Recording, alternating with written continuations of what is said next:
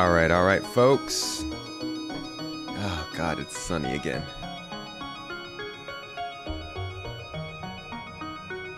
What's up, Garden? How's the Toes gang this week?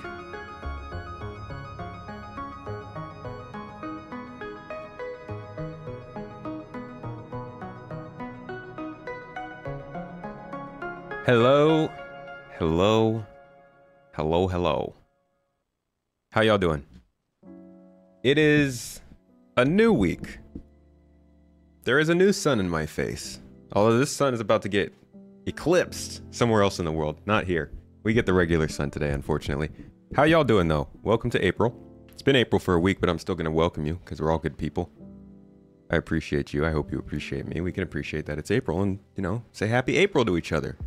Why are you yelling at me? Good to see you all, though. We are here for another week of chatting, chilling, and chalooping. Except actually, it's a short week for us. This week is Eid, and so we will be taking a step away from the town for that. It is a hectic time. So I'll just be having today's stream this week. Don't worry, we'll get a lot in. But we will be back to normal next week and actually be starting at our new time. We finally figured out kind of what we want to do while we are here. And so we're going to actually start doing our streams an hour after what we are doing right now. So we will be shifting 1 hour forward, which is, think about 1 hour or so behind what we do when we're in America. So I'll see you there. And then, but until then, which is today, we're starting right now. Because, you know, as you can see, we're live. Sun, cut it out. It's very bright. Now I can't see. Hey, I can't see. Pedro, good to see you. Hello. Direwolf, Nitro, Shifty, Reese, Toes Gang, Vassin, Feathers. Good to see you all. Good to see you. Welcome in. Randy, Sir, Fadius, all my bees, No Hose Ant, SPK, Ken Gladio, Stream Elements. Don't see you too often in chat. Ramoyne, ID Ben. Welcome, everybody. Welcome. Hope you're having a good Monday. Or if you are... No, I think everybody is in Monday right now, right? Albion. Hello. Anglomorph. Anglomormoth. See how you gave you a fish tank, then ripped it away? That's how I like to start my weeks. Fury. Welcome in. Alch character. Good to see you. Randy 07s. Stuart. You're gonna see the eclipse. Very nice. Very nice. Good for y'all. I'm a little bit jelly. I have seen a solar eclipse, but wouldn't mind seeing another one, you know. Donate for a curtain. I have a curtain, but I can't open the curtain if the window's open and I'm not closing that window. You could try to convince me, but it won't happen. I'm not closing it. New hair? Yeah. It's called Less of It. When you're trying to land at Everest and you're facing the sun in the verse and you can't see anything. Yeah, that's... Hello. That's me. All right, folks. Today I feel is probably my last chance to do a real... maybe next week, end of next week. To do a good, solid last preview of 323. It should be coming in the next month, I think. It might just go to OpenPTU by then, actually. You know, there's a good chance that they'll do... I think they've done this with a couple of patches where they do like basically an OpenPTU and they're like, okay, it's out. The patch is out. Play the PTU. It's good. And then they go live a couple weeks later. So maybe they'll do an OpenPTU launch by this time next month. But I don't really see it going live in April still. Unless like they went to PTU today, and I don't think that's happening. So while it might not be my last chance, I'm thinking I'm going to spend this week going over 323. I hope you want to hear some about what's still tentative. What's still maybe coming in the patch, because they actually haven't confirmed that much stuff. But a lot of it's looking pretty good. We've seen a lot of it in ISC. They've been testing a lot of it in Ivacati. The stuff that we still don't know is actually getting like... There's a good chance it's going in there. We'll also go over that today. So Mainly, we're touching on features, a little bit of ship news, and you know, we could speculate a little bit on what we think of the time it's coming. But that's as much chat's game as it is mine. So we'll see what they have to say. You gonna give me a cookie if I close the window? Ooh. Oh, the temptations. You know what? I might actually be able to fashion a little... Hold on a second. Let me see if I can... Get over here, curtain. I'm gonna get you. There we...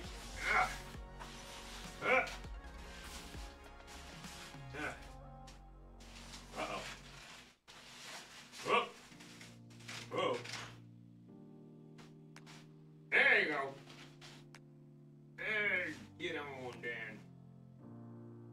That doggone this. All right. Had to get on my... Oh, that did not do it. That blocked everything else. I'm good over here. Perfectly fine. But not right here where my face sits. Awesome. I'm blind again. Love the sun. I do love the sun. Thank you. Do a lot for us. All right. Think you might just see a PTU patch, maybe wave 1 prior to Invictus. Wow, you think we're gonna get one patch of you? That would be 2 months of Evocati. That'd be quite nuts. No, there's no way. There's no way they don't have a live patch for Invictus. That's the sales. If they didn't get another patch in for Invictus, it wouldn't go well for them in May. And May's a big month. Username. Hey, my dude. Thank you for the super chat, man. Why didn't I hear that? Hit me up, alerts. Where are you? Appreciate you. ETF patch. Stay up at this point. Pretty polished from what you've heard. Hey, I do hope it goes into the PTU this week. But I also kind of don't, because I won't be at my computer this week. And I don't want to miss that. We are actually trying to schedule out a streamathon whenever that goes to PTU. You'll hear more about that soon from Mrs. Tomato. What's up, Alex? Do you think 323 will have better server FPS than 322? I don't know. I don't know why it would. Besides the replication layer separation, I don't know if that has any effect on that, though. Don't have cargo elevators yet. Oh, really? They haven't put, have they put persistent hangars? We don't have the new cargo missions. There's quite a few things in Evocati that need to be tested, but I don't think it's going to push it 2 months. I think they're still going to try and aim for an open PTU fairly soon. All right, let's talk about what's coming in 323.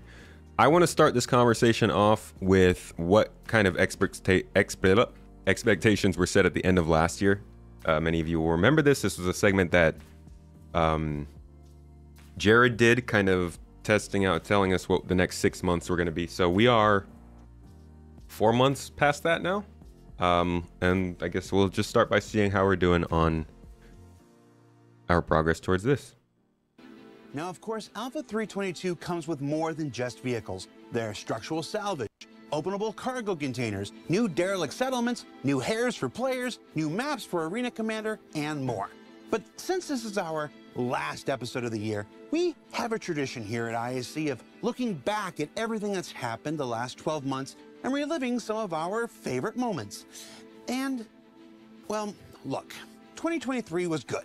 Great even if you gloss over that little rough patch in the middle there.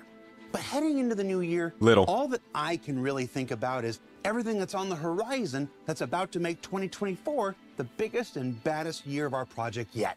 So if it's all right with you, I'd like to indulge myself, maybe switch out my CIG cap and put my backer hat on and tell you what has me excited about this next year for the Persistent Universe in a segment that I'm calling Disco Lando's Star Citizen 2020 Forecast. Can I just say everybody should have a well-fitted backer hat, especially if you plan on going to CitizenCon. You just need one. makes you think a little bit crazy, higher copium ingestation. It's good stuff. It's good stuff. You got to squeezes your head. Gets the brain thoughts going. Do you know when the new update is coming, Tomato? I don't, unfortunately. I wish I did. I kind of wish I didn't, because if I did, then I'd be even more anxious about it. So I'm fine just living in ignorance. Now, without talking specific dates, let's discuss what's being targeted and currently on track for release in just the first half of 2024, starting with Master Modes, the new way to pilot and operate ships we've been discussing since CitizenCon 2952. Now, whether that's every ship or a staggered rollout of groups of vehicles depends on how work progresses. But have they, I don't remember now. I feel like I probably should have asked this on the podcast. Did they confirm that it was going to be every ship, or is it still just staggered release? Because I've always thought that staggered release made more sense. And I guess I did say that in the podcast, and Yogi never said no. It doesn't necessarily mean that it's true. But they have confirmed every ship. Every ship. Every ship. You get a master mode. You get a master mode. Master modes, motherfuckers. Man, that meme lives on, huh? Good for her. Good afternoon, not me, mister. It's definitely one of the biggest updates to hit Star Citizen, right? That's why it's probably taken so long. It's not actually taking super long. When did it start Evocati patches? It's a couple weeks ago, right? Evocati. Most of these updates, I think, spend anywhere from like 1.5 to 2 months in PTU, right? Maybe I'm exaggerating that. Is it less than that? When I say PTU, I'm including Evocati. Somebody check me on that. I feel like it hasn't taken too long. But I also don't know when it actually started going to Evocati. There she goes. March 4th, so about a month. Okay, it actually, so then that is a bit longer in Evocati than normal. I thought the Evocati tests from a month ago were just the server meshing stuff. It is taking a little bit longer. You're right. You're right.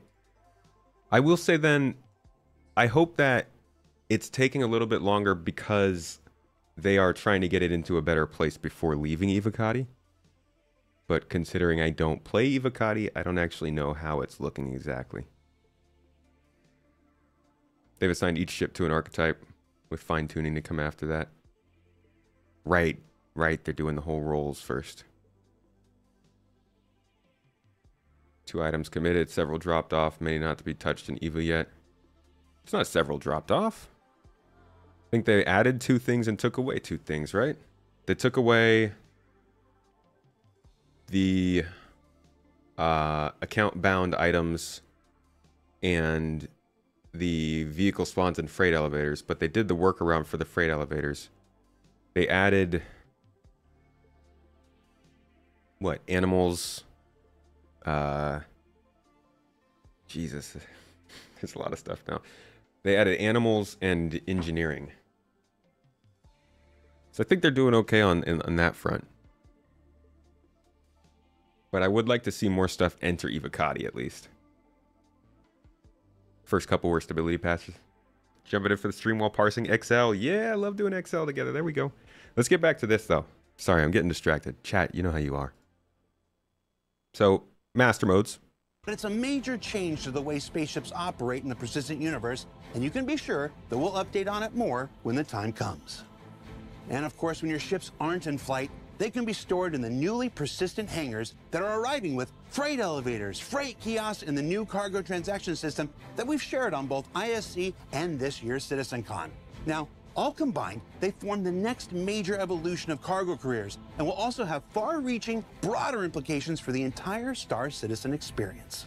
And then outside of vehicles and hangars, there's also a variety of FPS combat improvements coming to the first half of 2024, with improvements to reloading, the weapon wear and misfire system. So yeah, this was all they really, this was basically a, because they said next 6 months, you could think that was the first 2 patches of the year, but this is really a kind of a first patch preview.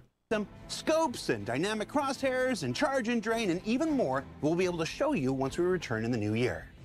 And then outside of strictly FPS combat, there are new player character features coming, like the updates to the EVA system, the visor and lens system, loot screens, default item interactions in the personal interaction system, and there's even new shopping and mission apps in development now. And while we're talking about apps, the first half of 2024 is also currently scheduled to see the arrival of our new character customizer with things like tattoos, piercings, scars, and yes, Virginia, it's true, beards. As for how many and of what kind, only Andre knows for sure, but you can bet we're gonna ask him sometime around March. And then, of course, if you're in-game, there's also a little thing called Mobiglass and an awfully big thing called Star Map. The Star Map! They're both getting their big updates in the first half of next year. Thank God. And have I mentioned those enormous distribution centers that'll be the new microcosm homes for every gameplay and mission feature that exists in Star Citizen, as well as the 4, 5, 6, let's just say several new and updated vehicles that are making their way to the persistent universe in just the first 6 months of 2024? I did, just now. Now you can check those off. Whew. Okay, so real talk. CIG had back on. I don't want to hear real talk. You shut your mouth. Okay, so that was end of last year, and most of that stuff is coming in 323, but well, at least scheduled for 323. But there are a couple things like this with your little hands, your little paddle hands on the stuff that isn't coming, and also actions and the personal interaction. That just kind of physical interaction stuff. But those are the little ones. Hey, thank you for the subs on Twitch. Solid King, Solid King G. Thank you for that tier 1. And Joker Tango, thanks for gifting something out to the people, the good people. They deserve a sub every once in a while. So that's what we first heard about 323. And while we go through, we're just gonna go basically down this roadmap and talk about each of these things and kind of where they are. We also have video references that we'll go over from the last ISCs we've seen, and the 323 kind of deep dive from February. They got some talks here. And so, you know, we're going to be pretty scattered. You know how we are. Typical tomato scatterbrain Star Citizen hoopla. And thank you for joining me, chat. Anybody who's watching this after the fact, thanks for checking it out. Maybe come join us for the stream one of these times. Feathers, you disappointed that we lost the item stuff? I am too. I mean, I don't really care too much about my account bound stuff, but I do get how important that is for a lot of people. And, you know, the principle of it, I think they need to have an easier way to get that stuff back now. The routing is pretty reliable, but Quantum being buggy has nothing to do with the map system. Is Quantum being buggy?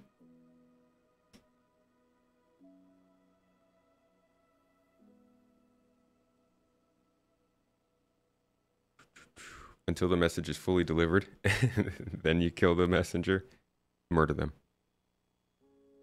This week in Star Citizen today or tomorrow, chat? This week in Star Citizen today. Isn't that like a John Oliver thing? Am I going to make my own predictions on ships coming in 323? Aw. Am I going to throw my hat in the ring? Come up with some possible ships coming into the patch? I couldn't tell you. The Retaliator? You can screenshot that as that's my input. Okay. Let's start. Let's get started. The character customizer. Who's ready for some character customization? We're getting the new version of the character customizer, and it's looking pretty good. I'm not gonna lie, it's looking pretty good. Let me see. Where is it? Here we go. Yeah, I think this thing is... Oops. Okay, I'm pressing the wrong button here. I think this thing is looking pretty... The most anticipated. I wouldn't say it's the most fully featured character customizer. I think there's more work to be done on it. But it's looking just so leaps and bounds better than what we have. And I think it's good at this point because whatever we have at this point is probably what we're going to have for the entirety of 4.0. maybe just with a couple small tweaks until they get like, at this point, I think they would either do this right now going into 4.0 or do this at beta. And if they did it at beta, I don't know. And I don't think that'd be a good idea. It also seems like a lot of people are starting to play Star Citizen much, much more in the sense that it's a real functioning game and it's time to just get serious about it and not do the kind of testing part of it. A lot of people who see the game don't even know it's still in alpha when they join. So getting a better character customizer, I think, is the good kind of polish they're looking for in 4.0 with all the squadron stuff coming in. Here's a couple little previews, little looks at it. Check it out. And compared to your squadron, and it's a lot more in date, I guess you could say. Basically trying to reduce the number of mouse clicks it takes to get what you're looking for. So some of the other things that you can do in the DNA section is the skin tone adjustment, as well as the skin material or the skin texture itself. So what you can do within this is you can actually skin tone adjust this into realistic shades of certain skin tones to better represent yourself. Your freckles, and we have some blemishes on there. And these represent actual scans of people that we've done throughout the course of the years, and we've actually scanned a whole bunch more that we will be adding to the pool as time goes on. But we are always making that pool larger, so the faces are always going to look better and better and have more variations in them. So the next big aspect is hair. So within the hair section, there's a whole bunch of new hairstyles, which is obviously the first and most important thing. One of the interesting things, and the teams I represent worked really, really hard on this to have some hair simulation onto it. So you can see the hair move around as you're even selecting it. One thing I gotta say is that throughout the development of this game, there was a decent amount of incongruity between design. And in the game, they've been getting a lot better at that. There are still some things, but like they've gotten a lot better at building archetypes of buildings and space stations and stuff. They've done the same with like ships. They're starting to get the branding stuff better too. But now you can really start seeing it in the UI. Like all this stuff that's in the UI is pretty, I would say probably the exact same icons and stuff from the mobiGlas, right? And before, it just always felt like everything, maybe I'm just imagining this, but it felt like everything used different UI elements, and it was just super disjointed. And I'm glad to see, you know, it might not be our favorite, but it does seem like it's headed in a more cohesive direction. What's even cooler about this now is, though we had the hair selections before, you could never tint it. You could never come up with your own color set. We can go in and we can change the natural color of the hair. We can change the dye amount. But we also have the new gradient system where you can choose to have one dye color for the roots of your hair, another dye color for the tips of your hair, and then you can set where the gradient changes. Not only do we have like a blonde hair, but then we have a purple highlight that's done at the end or done at the top, and that's all player configurable. So not only do you have a whole bunch of different hairstyles to choose from, but you've got the full color gamut as well. And all of that is brand new. Yeah, this keeps going. You got hair, you got makeup, you got all the things. There's a lot to it, and you can come and watch this ISC episode. Hi, I'm Dan. It's pretty good, a little entertaining as they do, and overall goes over a pretty good system. I think that's, you know, it's not. Oh, it is committed. Okay, so this is definitely in 3.23, and yeah, I would have, even if it wasn't committed, I would have assumed that was definitely going to be in. But that's our first thing for today. 90% of the time you have the helmet on. Hey man, if they designed the game for the game we were playing today, this game would f***ing suck. They like to make everything in game blue. They do. They love blue. Look at this. Look at the screen. Look at this. It's blue. Everything is blue, huh? My shirt's almost blue. It's like they got a hold of me. Funny, a friend of yours was just saying yesterday how they make everything red. Ah, come on. Why are they making everything red, huh? Now I'm a tomato, suddenly I'm red. I got the phone to Chris Roberts. It's red. Everything red, CIG. Stop it. Why not more blue? Wish you could customize the UIs and the mobiGlas color. They've talked about that a little bit. CR's favorite band is Eiffel 65. Is that, do they sing it? Oh, is that the blue? The blue song thing? Someone who plans on riding the train and startling people who thought they were an NPC. You're looking forward to the improved customized. Just see you standing there like an NPC on the train, completely dead still. You say something and then shut up. You wait for the player to like run around and see who that is. Say something again. They come over, they stop, they look at you. You just eyes go completely wide and freak them out.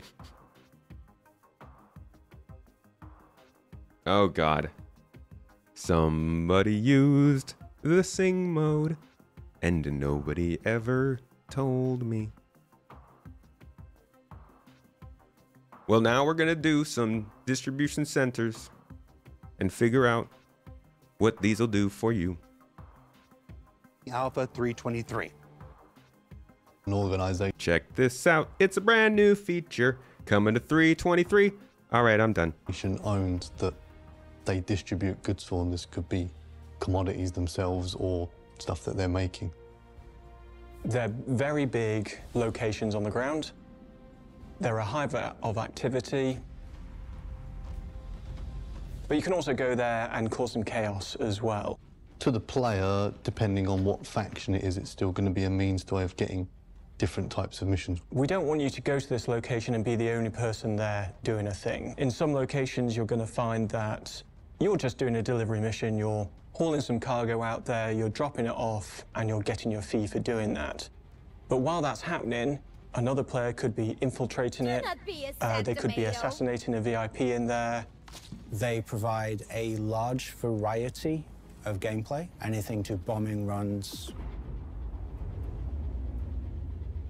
first-person combat, theft, you name it. A whole quagmire of different things going on at any one time. Basically a microcosm for all the FPS-related gameplay in the universe. What's your favorite thing about the distribution centers? They're nearly done.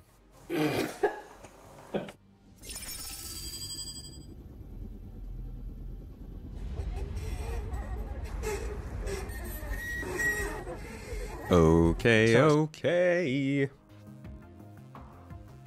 This is gonna be a long one, but we're not gonna go through the whole thing. Sorry, I have to sing because of this thing. So let's listen to what distribution centers are and what they do for the game. Okay. What is going on at these locations, but you want to know what's actually coming in 3.23, so let me tell you. We're going to have multiple DCs throughout the Stanton system. Each one of those is going to be owned by different brands. Some of them are going to be friendly towards you. Some of them, they're going to be hostile towards you. At each location, you're going to have access to both sides of the building, both wings.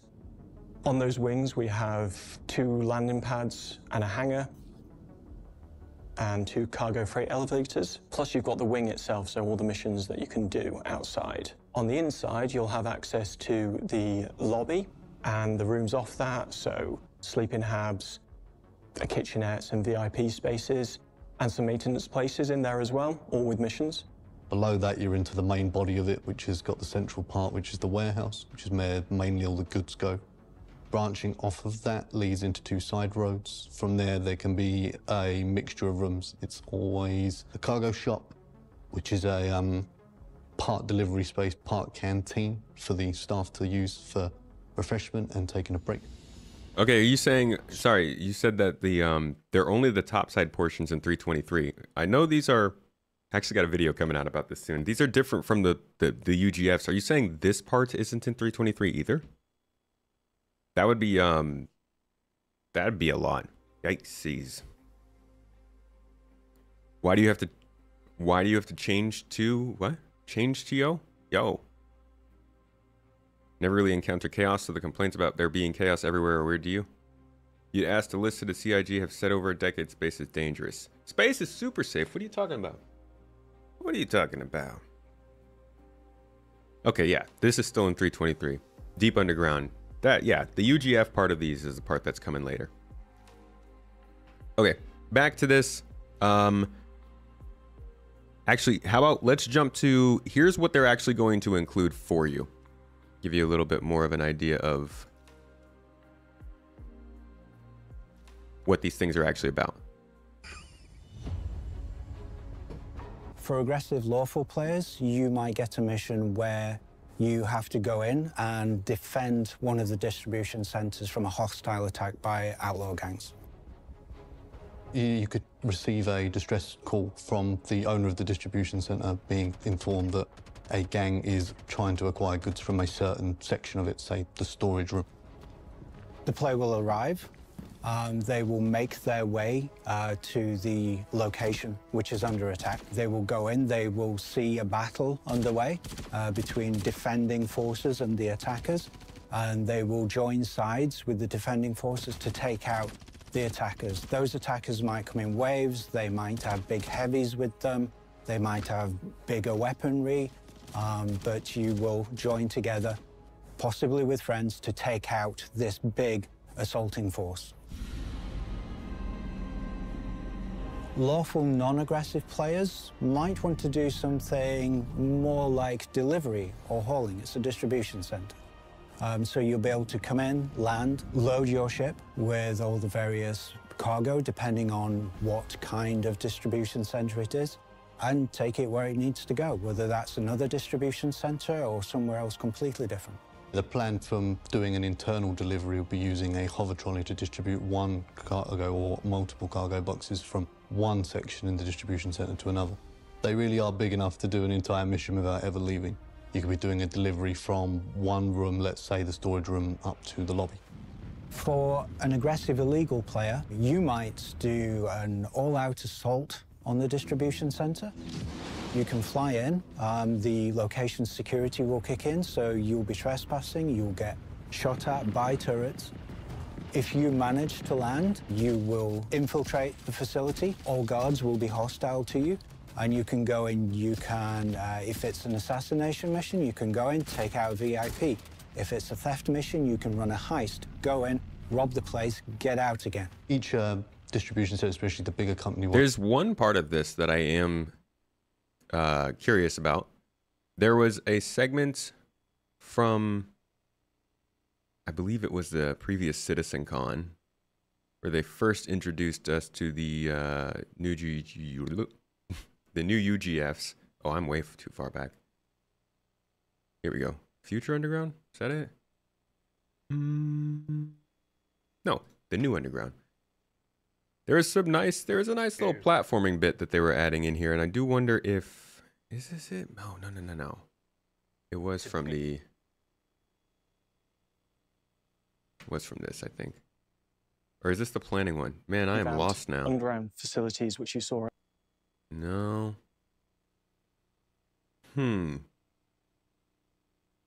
Where was it?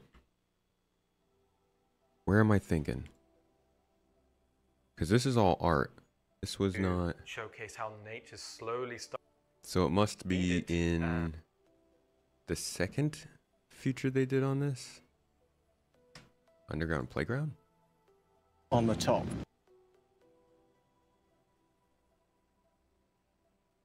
No?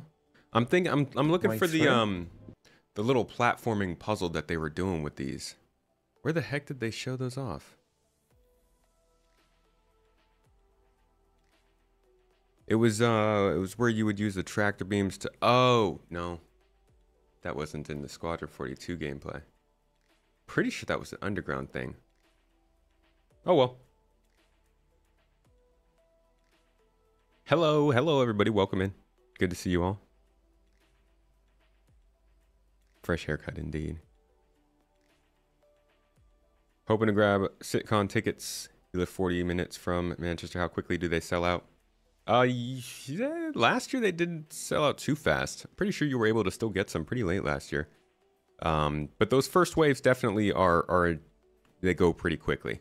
And I remember last year a lot of people being pretty upset when they couldn't get their tickets at first. But I'm pretty sure everyone who wanted a ticket eventually got one.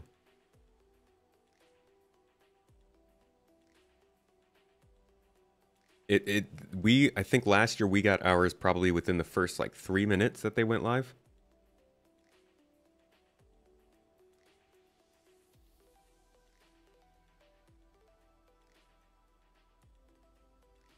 Hello, Peaceful Gamer. Can you avoid PvP in game and just enjoy PvE content? No, unfortunately, there will always be PvP content, but you can stay in safer locations. You know, you can learn the game and figure out where people who like to engage in PvP are and stay away from those places. Most people never encounter PvP if they don't want to. And as the game grows, that will become more and more true because those types of things will tend to stray more towards the more dangerous systems anyways.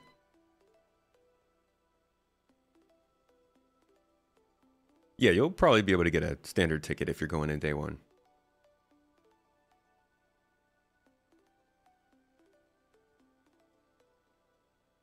All right, let's see. So, distribution centers, they're interesting.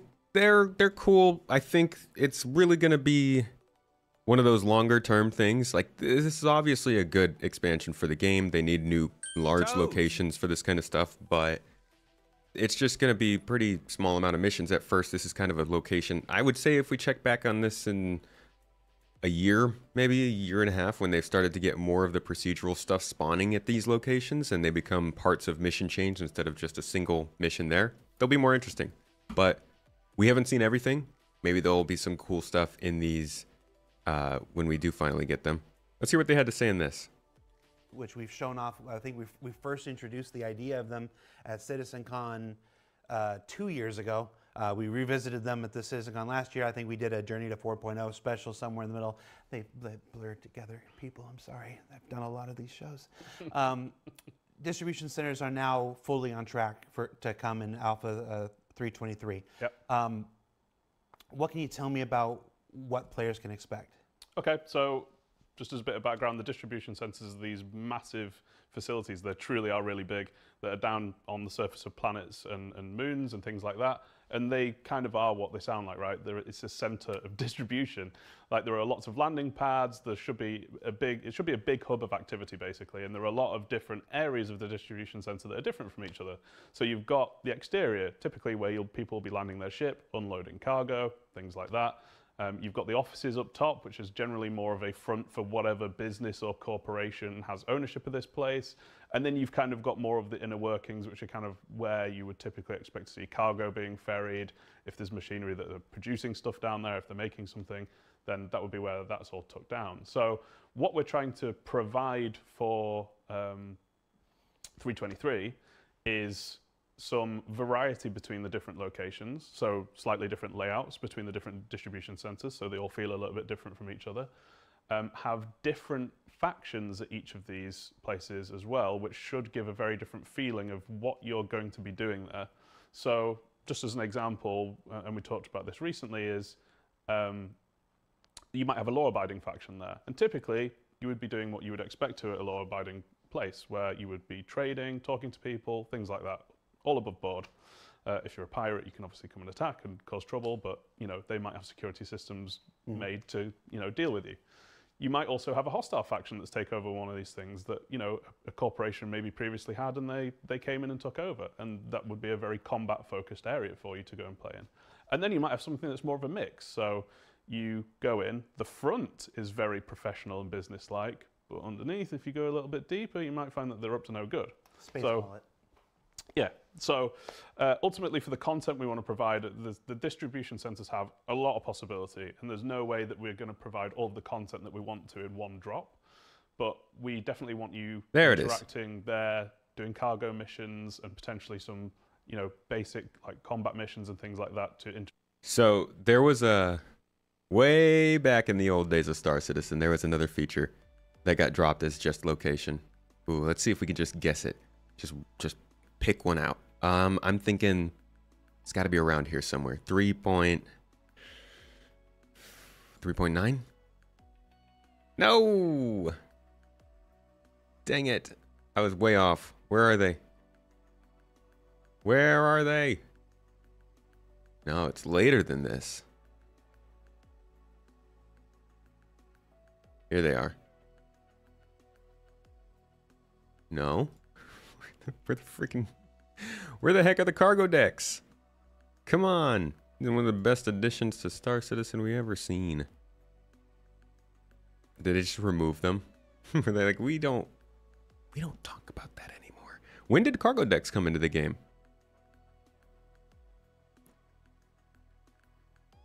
Because I'm only seeing refinery decks on here now. Did they get taken off of this?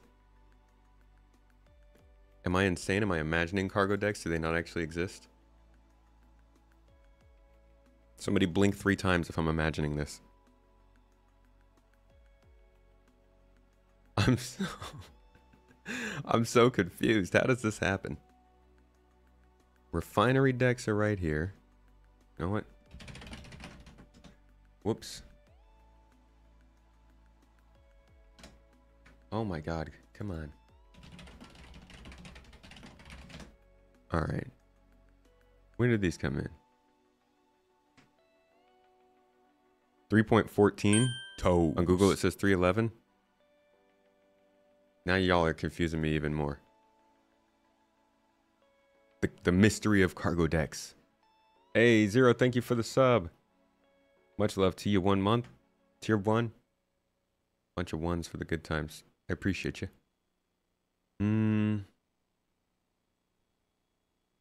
There's no cargo decks in Bossing say.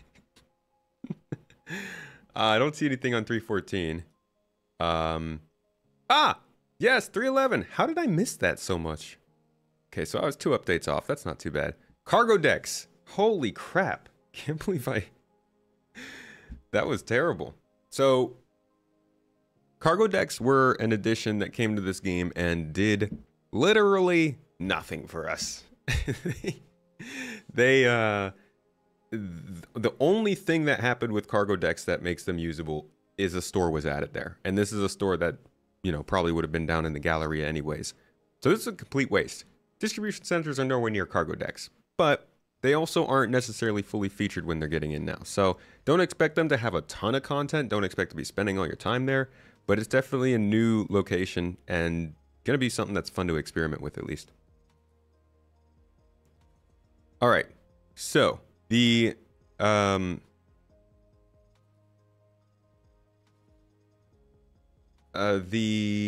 let's see, we have some AI additions.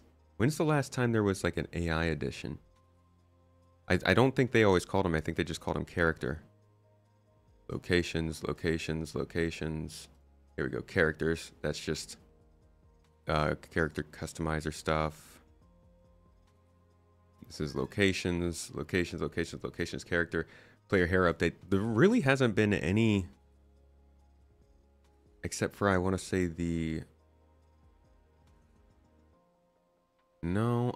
it would have been the planetary navigation tech, I think, would have been the last major thing. There we go, AI. Flight combat AI stuff. This is 2020. 317 AI? Okay, cool. Yeah, there's the planetary navigation. So the last major thing AI related was just planetary navigation. And then obviously we had new factions, but that's not AI necessarily. There's been almost nothing going on AI related for a long time. And creatures aren't a big thing. But at least, you know, they are 315. Doctor and nurse behaviors. I'm just missing everything today on this thing. Oh my god! Ow! Somebody asked you to shoot me? Oh. Thank you, T-Love. Appreciate you. Thank you for shooting me. Random gun sticking out of the side of the screen. The AI that we're seeing now is going to be fauna, actually. And we do have a very brief video of it. I don't think it was on YouTube. Pretty sure it was just on the tweetsers. Let me see if I can find that real quick. Hey, can you all let the server meshing argument go? It's going on long enough.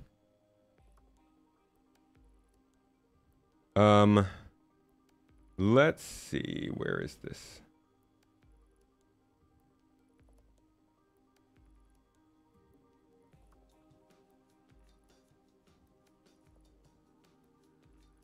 Here we go. This is really all we've seen so far. It's just this. That's it. Everybody has their opinions on how good or bad these animals look, whether they're, gosh, what the hell? I think I got bit.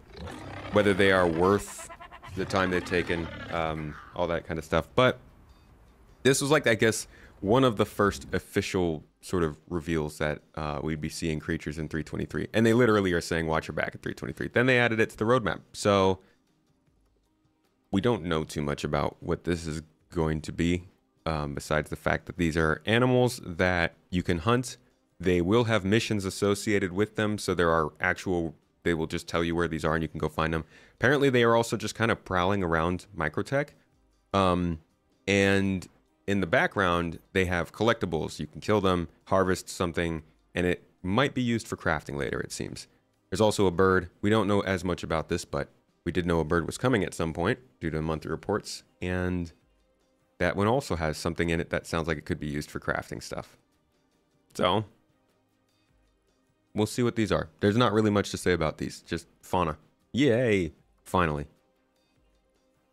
You've heard the Copion what has pretty cool pack AI and will run away and find more to fight you. Oh, that's interesting.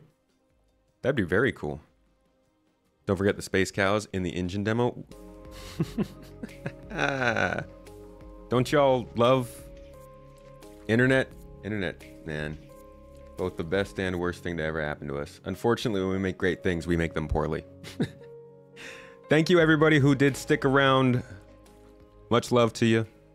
I know you're here for the good stuff. And you knew we weren't going to give up on you. Thank you for still being here.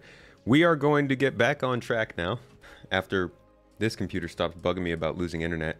I can't tell you what just happened there. I was having router problems before we went live, and that's actually why it was a little weird to start up. Unfortunately, this stream will be split up into 2 on YouTube. Hopefully people catch that. But this will still be uploaded as one video on the other channel. Now, if I wasn't mistaken, we were getting into some UI stuff. The gameplay section for 3.23 has a freaking whopping 18 different things to expect coming in. So there's a lot to go through. Let's start with the UI stuff. And I'm not even gonna, you know that? Jump around. I'm just gonna literally start with the, I'm gonna hit all the UI right away. Hey, Wobbly Bear, thank you for the toes. The super chat, appreciate you. Was he talking that whole time the stream was gone? I was not.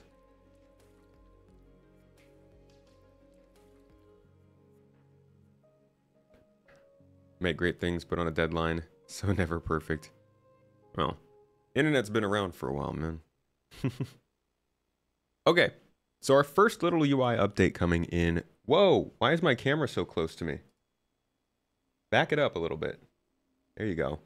Look at my freaking almost bald head. UI has taken a huge step up in Star Citizen. A big freaking step up. Thank God. Let's talk a little bit about what it's looking like. Here's the first one. It's the new looting screen.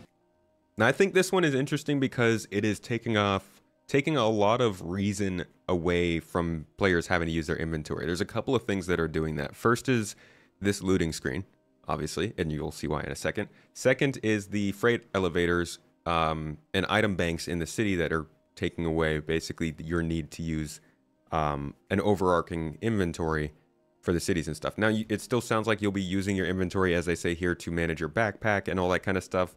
But a lot of that quick in and out looting that you normally would be doing is just going to be in this UI. So it's going to be interesting to see what happens to the inventory going forward and how they still include a sort of a third person view. We see a lot where we can customize our character. So here is what they've shown so far. The loot screen builds on a lot of work that we've done in the personal inventory over the past few years. It's a new UI giving the player the possibility to just pick up stuff on the go. The existing personal inventory can be a bit cumbersome when trying to pick up ammo in a firefighter and things like that, so the new loot screen aims to address those issues. Now when the player goes over to a body or a box, it can quickly press F, and this will bring up the new loot screen. This menu is a simplified version of the player's loadout and the entity they are looting. You'll see the looted entity items on the top and the players on the bottom. You can easily swap between both. I think the thing Nah, never mind. And equip things from what you're looting by just clicking or clicking and dragging. Yeah, I gotta say, I think the thing that I don't really enjoy about this is I was always under the impression that they physicalized everything on the body so we could grab it. Now, they could still have the physical interactions planned for this because they do have them planned for other things and they haven't put them in the game yet. But I'm hoping that this doesn't mean that they're just going to replace everything with a canned animation kind of thing. The new loot screen. This menu is a simplified version of the player's loadout and the entity they are looting. You'll see the looted entity items on the top and the players on the bottom. You can easily swap between both and equip things from what you're looting by just clicking or clicking and dragging. This screen is a more simplified version of the inventory. Is to make the experience for the player to be quicker. We also now so the new interaction system is going to let you do it still the old way? You'll just click a button and it'll take you to a new page and you can swap your armor with who you're looting and see everything that they had equipped. Hopefully it's still physical then. I really like the idea that you're actually grabbing stuff off the body, and they've gone through so much work to put this stuff actually on the body, you know? Yeah, the fauna is... on Microtech, they introduced fauna to the planet... let's see. They introduced one type of fauna to the planet. I don't remember what their idea about it was. I don't know what the lore is exactly for the Copion, but I'm guessing they're going to talk about that. But yeah, everything that's there would have been human introduced, so like the cows and the birds and stuff, the birds and the bees and the cows. And tiny window for boxes is rough, but you're sure that's a work in progress? Tiny window for boxes up here, I don't know, I don't think it's as tiny as it looks. I mean, these are all pretty big touch targets. Just looking at my mouse and how it fits on here, I don't think I'd have too much trouble. This one maybe, yeah, this is a pretty small one. Version of the inventory is to make the experience for the player to be quicker. We also now have a separate section for armor, which wasn't a consideration for Squadron 42. You'll just click a button and it'll take you to a new page and you can swap your armor with who you're looting and see everything that they had equipped. We also have some contextual actions in the loot screen. If you are looking for ammo for a specific weapon, you can hover over that weapon and it will show you any magazines or attachments that will fit that weapon. Yeah, smaller boxes might be good. Loot those or so you can see more weapon attachments using that menu. So when the player hovers a specific item, this will appear a tooltip that will tell you the available actions, and that will include, for example, a single click to equip, a shift left click to store it. We've also added a button to the loot screen to swap between that and the existing personal inventory view. The inventory will stay, it's not going anywhere, and is more for your management. So what you're seeing here is still, the visuals are still for Squadron. We are planning to do a PU version, and that will come for this release. And our team's last big addition to 323 is an updated shopping experience. Hold on, hold your horses, hold your horses. So that's the looting screen. Pretty solid addition. I think it's going to help out a lot of people, and I'm certainly looking forward to it. After that, I said I was going to stick to UI. But we can get through this pretty quickly. This is just missions to hunt creatures. Seems like this is a fairly alpha implementation, the way that they're doing it, actually, instead of doing the creatures that they had already planned on, which is the Boreal Stalker, Pyro Crab, and the Storm Wall. It seems like they're throwing these in as more tests than anything, but the missions, I'm glad they're throwing them in with missions for sure. And I can't wait to see kind of how that advances. I hope we see more of that over the next couple of patches and they don't drop it in and then leave it alone forever. But back to UI stuff. We've got the Moby-Glass rework. Oh my god, yes. Folks, let's do a little dive back into history, because this is always hilarious to me. The Moby-Glass was Ooh, that's loud. No, this is not the one we want. This is a concept.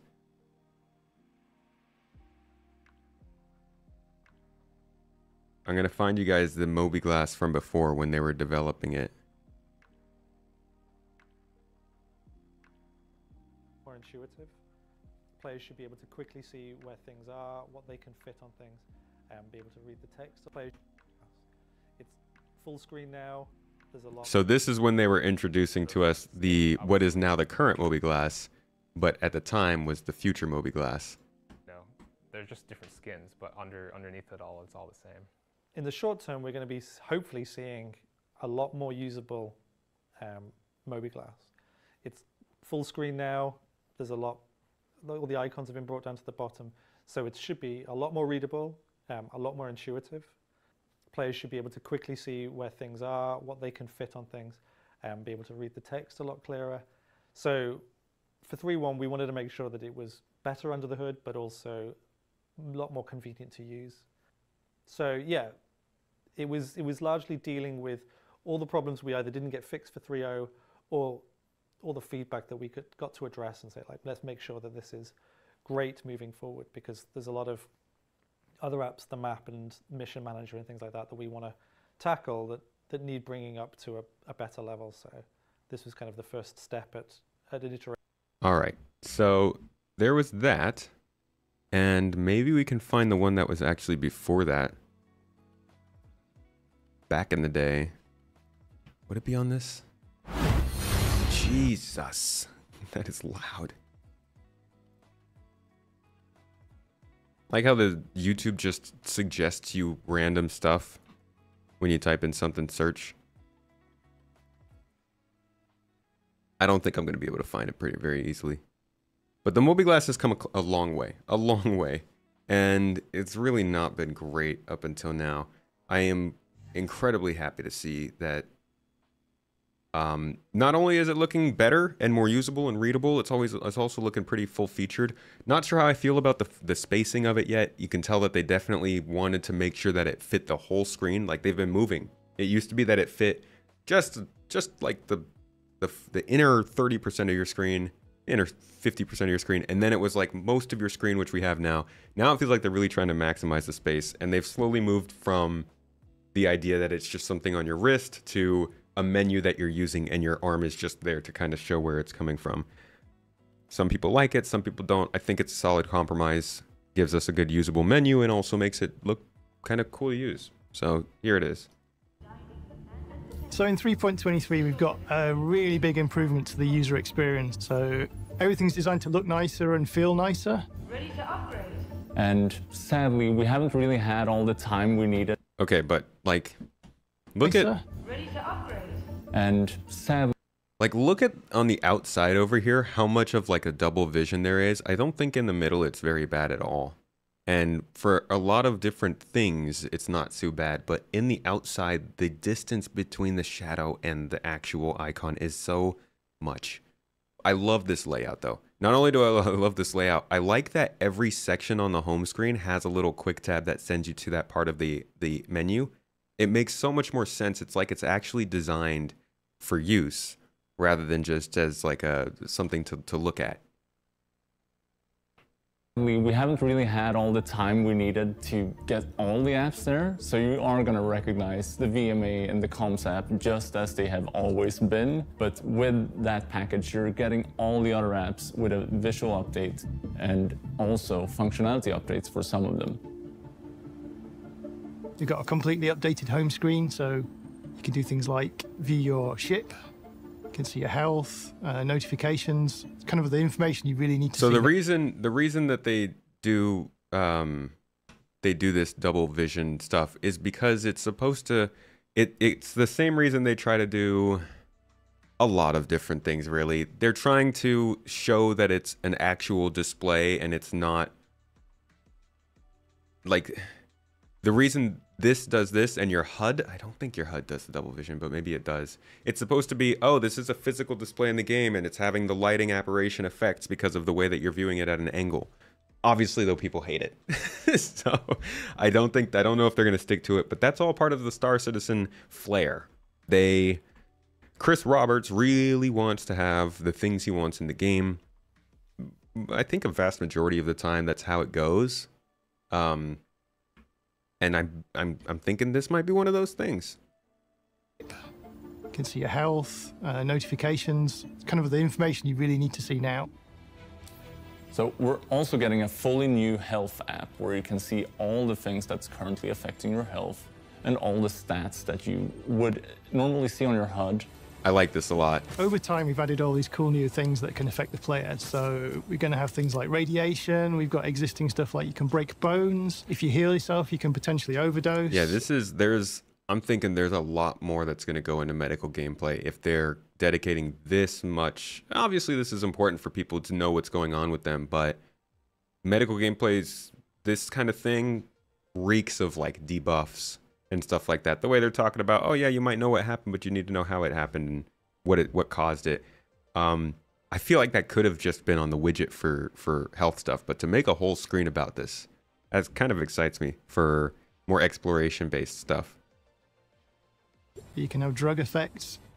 All this cool stuff is happening, but it wasn't obvious to the player just walking around what was going on under the hood. So we added this new app where you can track all that stuff. So the health app is going to be the place to go when, for some reason, you're feeling ill and you just need that extra little bit of information of what do I need to do to take care of myself to get out of this situation.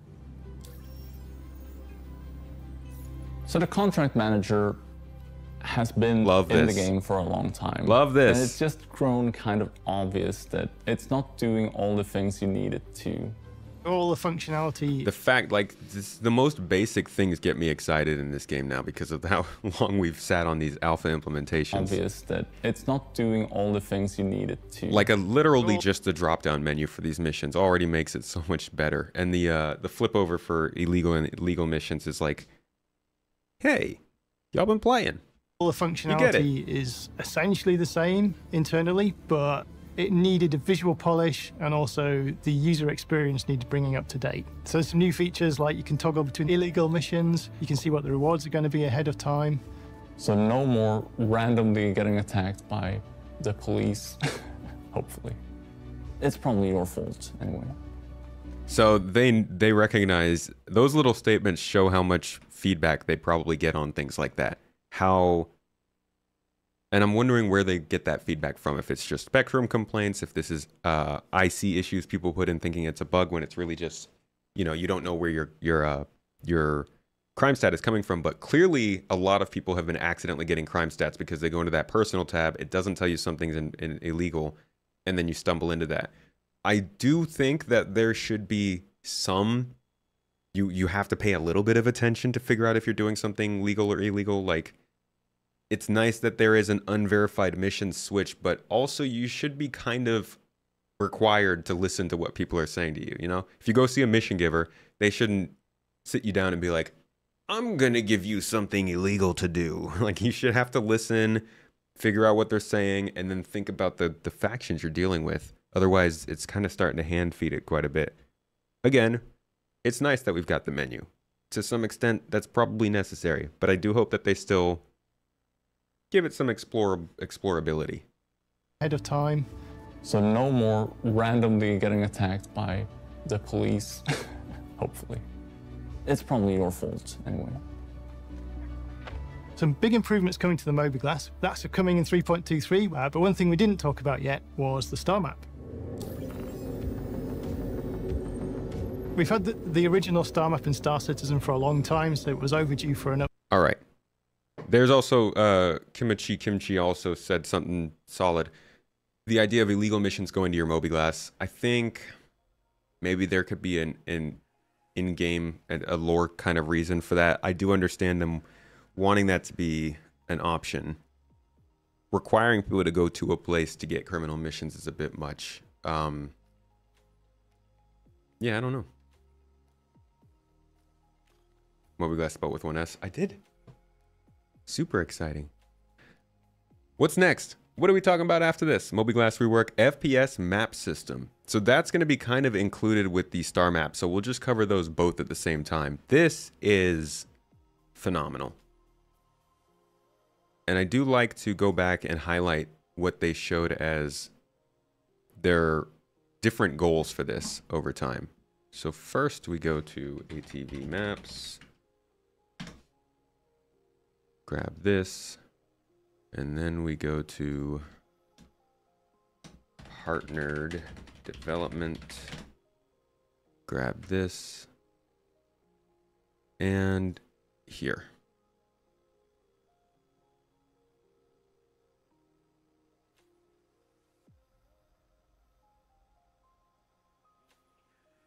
But we wanted to expand on that. So, okay. 1,000 kilometers on the right hand.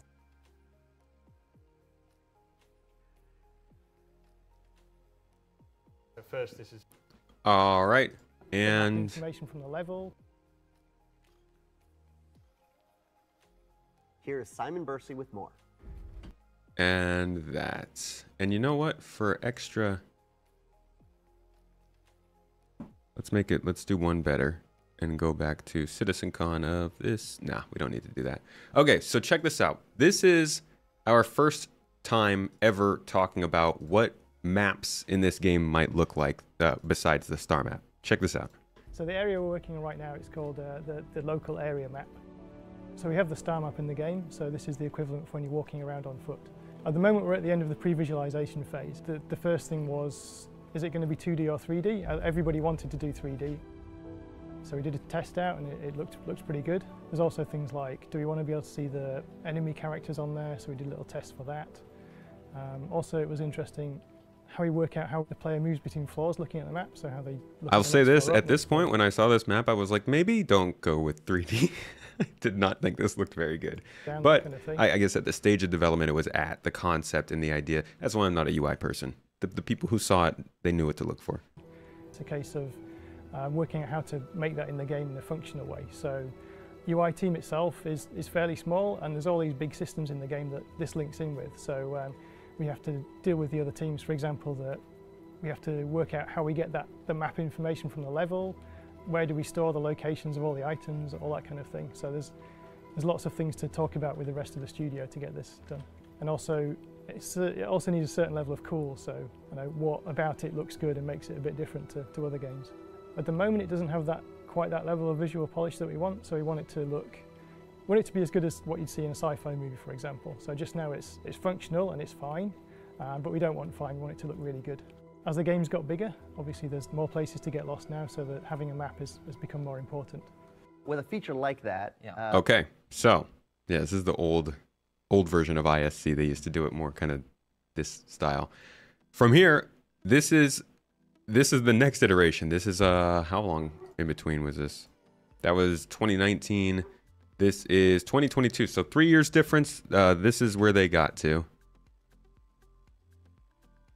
which is showing how the visuals, the mini-map, in terms of sort of an isometric render map, but you'll have you'll see kind of what the tech is. So first, this is in the editor, but it's essentially what it does is it's taking our existing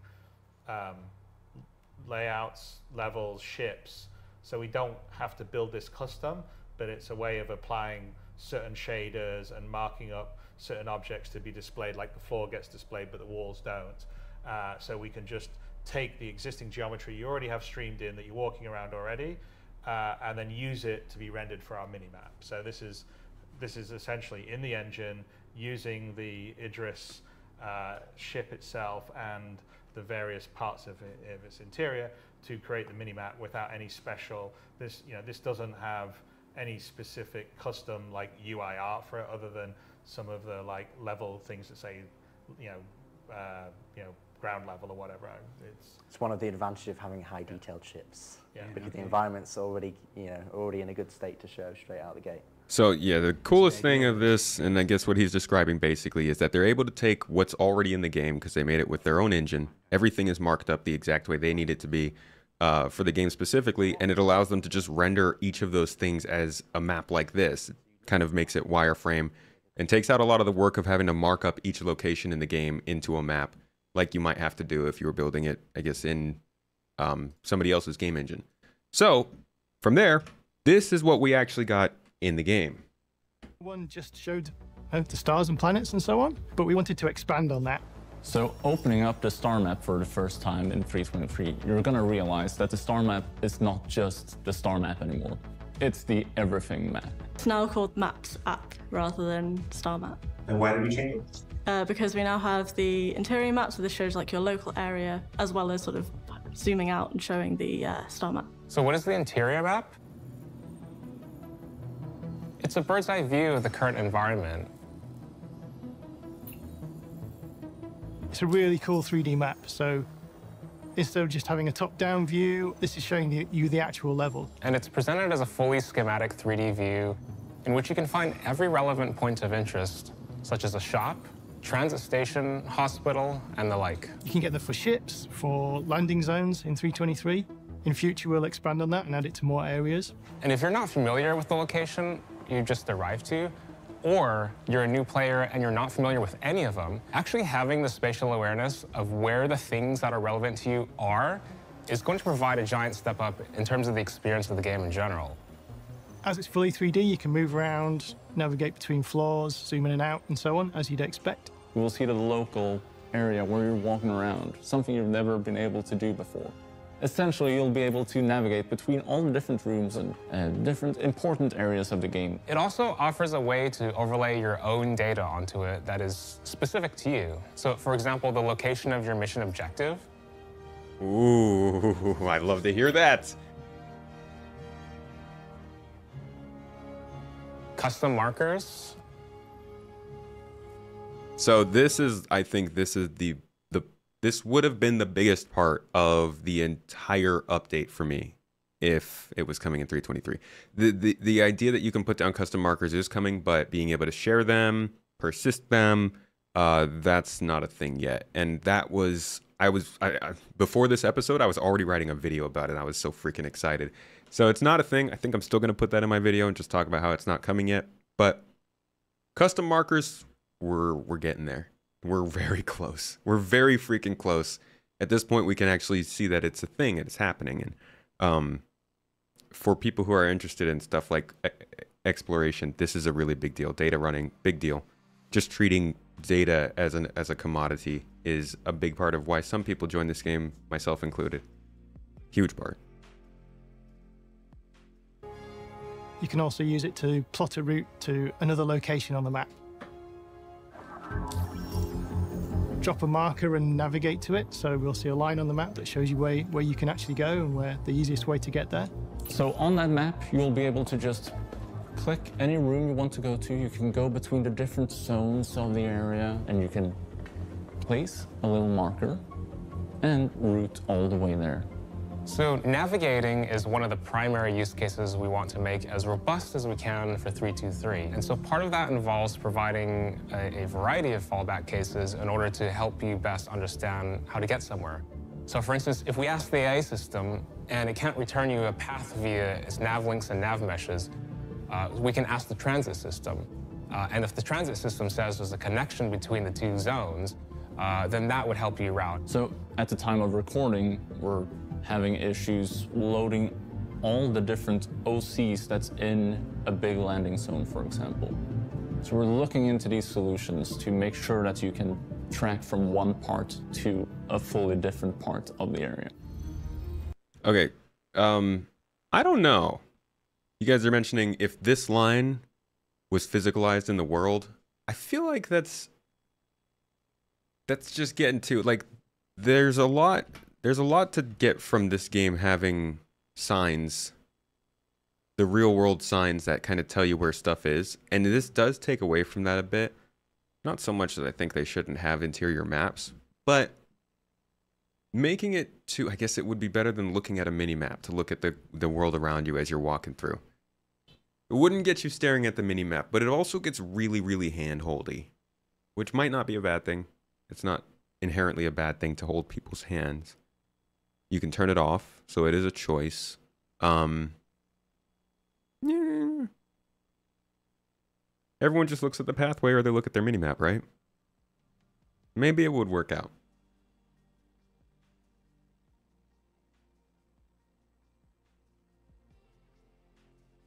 Surprised they didn't go that route. I wouldn't mind seeing how it goes. I wouldn't say I'm completely convinced on it. But yeah, the ability to switch something like that on and off. Maybe they'll treat it kind of like the the dynamic crosshair where it's something with certain helmets. Who knows? But that is the interior map, and it's looking pretty good. It's not going to work for every location in the game right now. The map specifically is still being marked up for a lot of stuff. But it does look like space stations and landing zones and some ships at least are working. So I imagine this will get better again, along with a lot of these other things over time. These are replacing a lot of the systems we've had for 7 years now, but they're not coming in fully complete still. They are going to be worked on as they go. We are still at the alpha phase. Star Citizen 1.0 is nowhere near close to being complete. So these things are going to see some work as we go. Let's take a look at what's next. The star map, the freaking best part of this whole edition. Oh boy. Oh boy. Let's get into it. And you will see the universe open up in front of you as you zoom out. From here, we can see the entire verse. We can see all the planets. Space stations, Lagrange points, all of that good stuff. You can then click on any of those markers and you will be automatically panned and zoomed into them so you can see a little bit more detail about them. If you've zoomed in on a planet, for example, you can zoom in a little bit more and you can start to see the surface locations. So you can see towns, outposts. You get all the information you need about them. We're adding this new system where you can see all the amenities that are available at that location. That's amazing. Like So all of this stuff that I see about this map, outside of the consistent use of blue at all times, there are little bits of green here. I hope they do start to use more orange.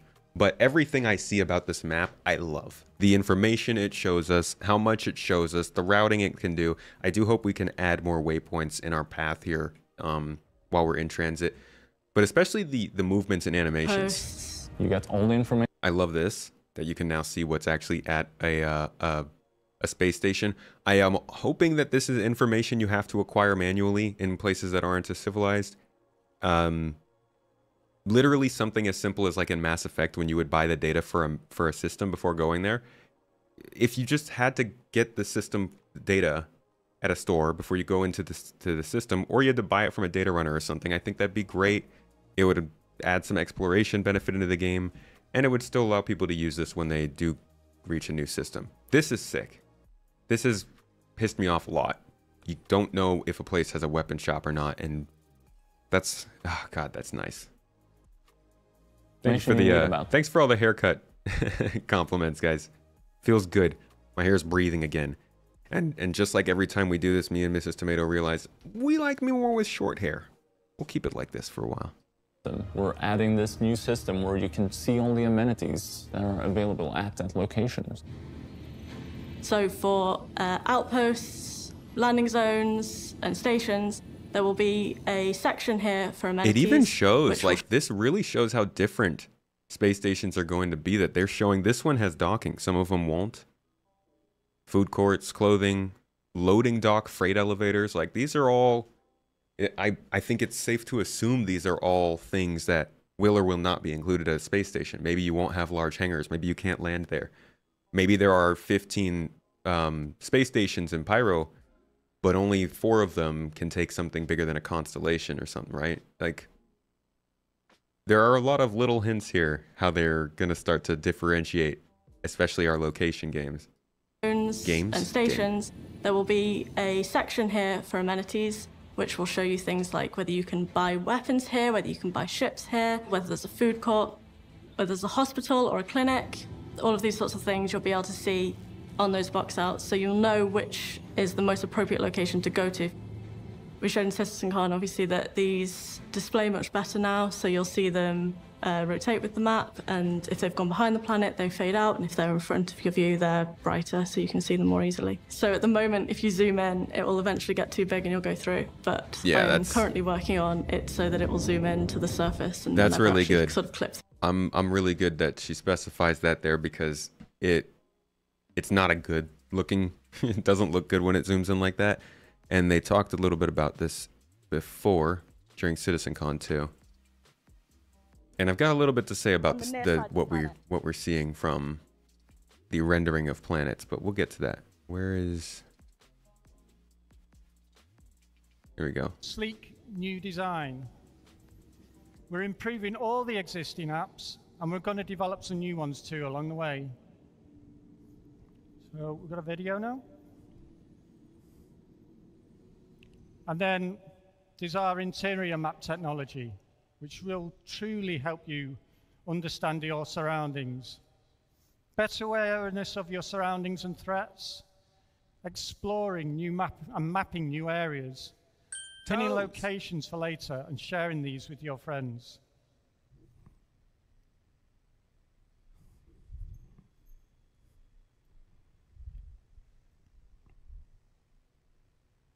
So he doesn't really say that that's coming anytime soon, but she did confirm she's working on it. So again, just like some of these other features, one of those things that's going to slowly trickle into this app over time.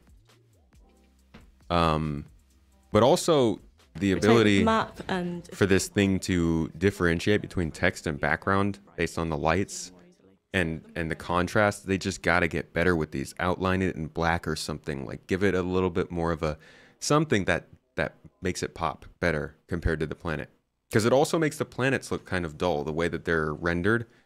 I feel like there needs to be just more color and stuff. I don't know, maybe we're looking at only white, boring. What am I looking at here? This isn't Hurston, is it? This isn't the way they would render Hurston, right? Is it? It is. See, that doesn't make sense. Add the color in. What do you guys do? Why does Hurston look white? Yeah, we need some help there. UI. If you zoom in, it will eventually get too big and you'll go through, but I am currently working on it so that it will zoom in to the surface and you'll never actually sort of clip through the planet. And generally, we've tried to make it feel like a much more pleasant user experience, so there's things like items don't disappear off the back of the map anymore, everything's easy to read. So, as always, the star map is what you're going to want to use to route your way through the verse. You can still set routes as you could in the previous version, but there is a little bit more feedback if there's a problem and you can't set a route, whether you don't have enough fuel or whether it's obstructed. It's going to be so easy. It's going to be so intuitive for you you click the thing, and there you get the button to say set route. It doesn't always just have the ability to set a route, because you can't always set a route. We will let you know when you can set a route. Oh, I love this. There are a few things that... I'm a huge fan of the way that it slowly, like it tracks the path that you're routing as it zooms the map. It all looks so good. This whole segment for this here. new star map that have not been seen in the old star map. I love that. The primary one there would be search. So we now have a list of all locations. So there'll be a little drop down in your top left corner. If you open that up, you can see the full list of locations ordered by what is closest to you. And then you can also type any location and it will appear. So you could type, for example, L1 and all of the Lagrange point ones would appear. So this allows you a lot more flexibility to finding what you're looking for when it's not as sort of, immediately right there when you're at the current view. So you can go all the way across the solar system to look at something completely different. Man, I freaking love search. Star Citizen is a massive systemic game. We've got all this cool stuff going on. We've got multiple players doing things at different times. So we wanted to improve the overall interface from the player to that game world. So I wonder if there's anything there on this map. I don't really feel like matching up all these points. They probably make sense as Lagrange points given the system. To improve the overall interface from the player to that game world. So a big part of that is the new MobiGlass. Finally, we've gone through this effort to refactor and do the whole MobiGlass hub from scratch. New maps, new applications, everything is using new tech, and we have a much more flexible and robust system for the MobiGlass under the hood. When you're playing Star Citizen, it should be a smooth experience. You shouldn't be stuck trying to find whatever it is you need to find at the moment. We're helping you do that with the new apps, making it easier for you to find your missions or to even just find a place in the verse. Now that we have that framework in place, then, you know, it's kind of the sky's the limit in terms of what we can do with it and how many apps we can develop for it. Man, just let me share my custom map points and I'm good. I don't need no sky. Okay, was that all of our UI to talk about? I think there's some, where's the visor and lens update? They didn't take that off here, did they? Nope, there it is. Okay, let's talk about visor and lens. That is basically how you see the whole game. It's your HUD, essentially. Visor when you have a helmet on, lens when you don't. And there's a lot actually coming to this too. Most of it is around combat right now, but it does show some good signs of the future and how they're going to develop this stuff and make it a little more customizable and definitely way more user-friendly now. Check it out. Lens and the visor. It's down to whether you're wearing the helmets or not. The visor is essentially your HUD projected onto the helmet. So it's shown on the visor in front of your face. When you take the helmet off, you're wearing a contact lens in lore, and that shows your HUD as well. Of course, in a video game, you're going to need all that HUD information. You get information about your active status, your weapons, what you're holding, notifications. Oh man. Your missions. Thank God they have a system where they can control notifications better now. I'm also really enjoying mission objectives too. Your comms, your chatting, everything like that is part of the visor and lens. But we don't want to do it and just, it's magically there, right? You get the lens, it's right there. You have all the information projected on your eye immediately. And the second you put a helmet on, you will get the visor experience. It's making the UI diegetic. The big upgrade in 3.23 isn't so much new information, but it's a new dynamic system for showing and hiding widgets based on your current situation. So that was a switch there between not wearing a helmet and wearing a helmet to give you a sense of how the HUD will change. Play it in slow motion here. Because you will see different stuff start to pop up on your screen as it switches over. So you can see there's nothing up here, no compass, no altimeter, no combat stack, and then boom, you get all that information. You get your pitch meter, your compass, radar is available. And I think that's kind of just emphasizing how stuff is going to change based on what you're wearing. And you won't necessarily have all the systems you need at all times. So all the basic information that you would see, like you need to know your health status. So you have all of these widgets telling you, okay, you're dying from this thing, you have no oxygen.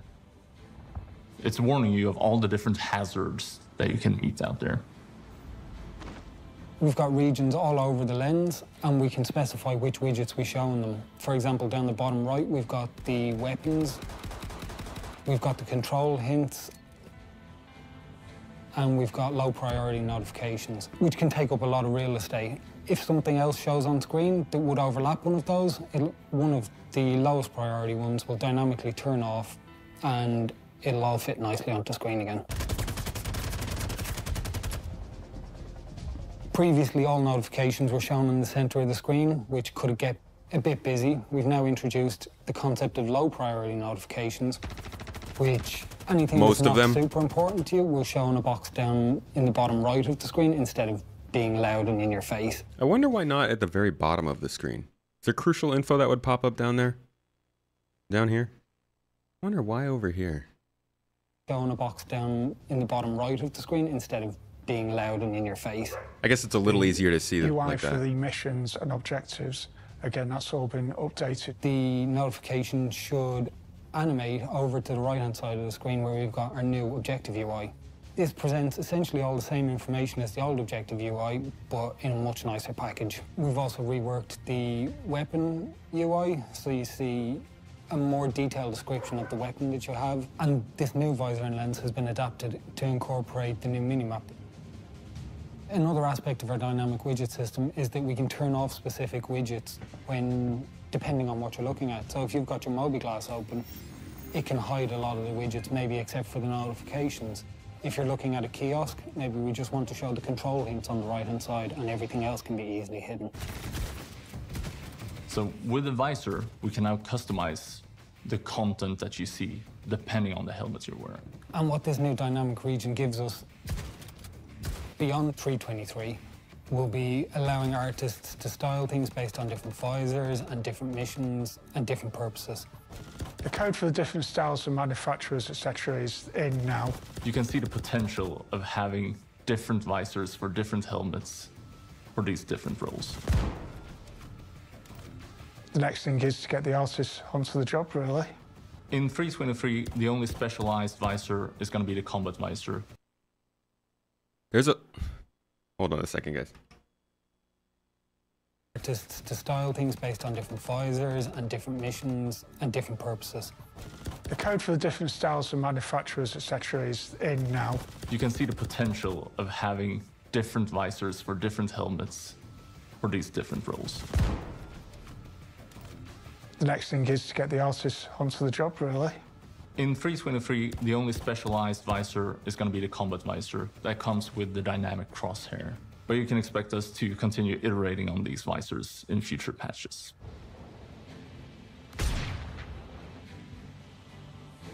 So the loot screen builds on a lot of work that we've done in the personal inventory over the past few years. It's a new UI giving the player the possibility to just pick up stuff on the go.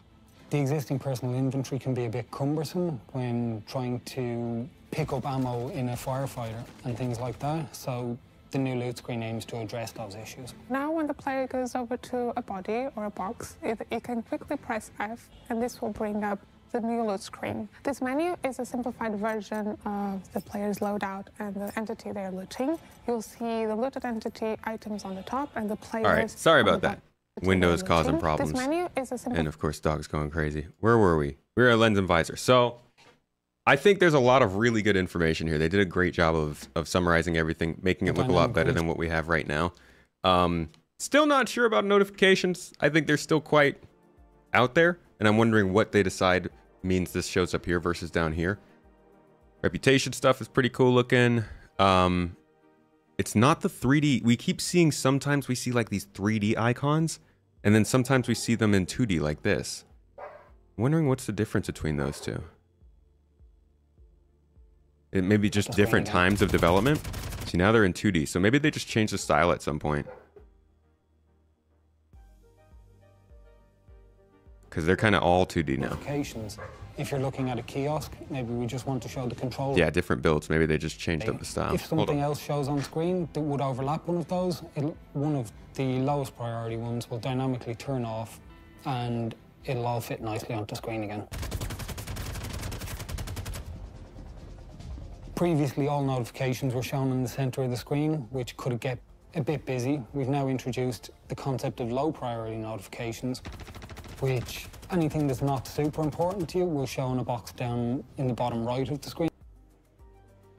Does anybody not like the combat stack in the bottom right? Toggle option? 2D or 3D icons? That'd be a little weird. No, everything looks like it's showing up in 2D. That must have been a style that they just decided was not working. And to be quite honest, I think the 2D does look better. I found the ones that they were showing us a little bit weird. I'll show you guys what I'm talking about. You can probably find it in one of these.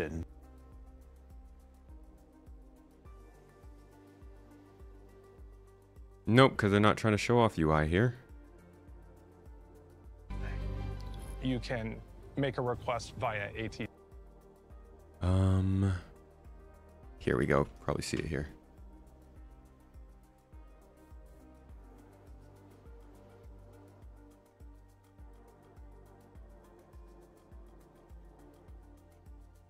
Oh, were they 2D here too? No, you can kind of see it. Recoil is very sensible for a game.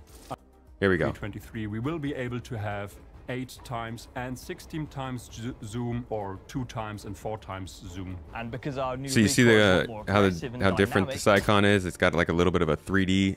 All of it actually. Look at this. This is definitely wow. I did not realize how much this UI progressed just in those weeks. The difference between that and this on the helmets you're wearing. And what looks much better now.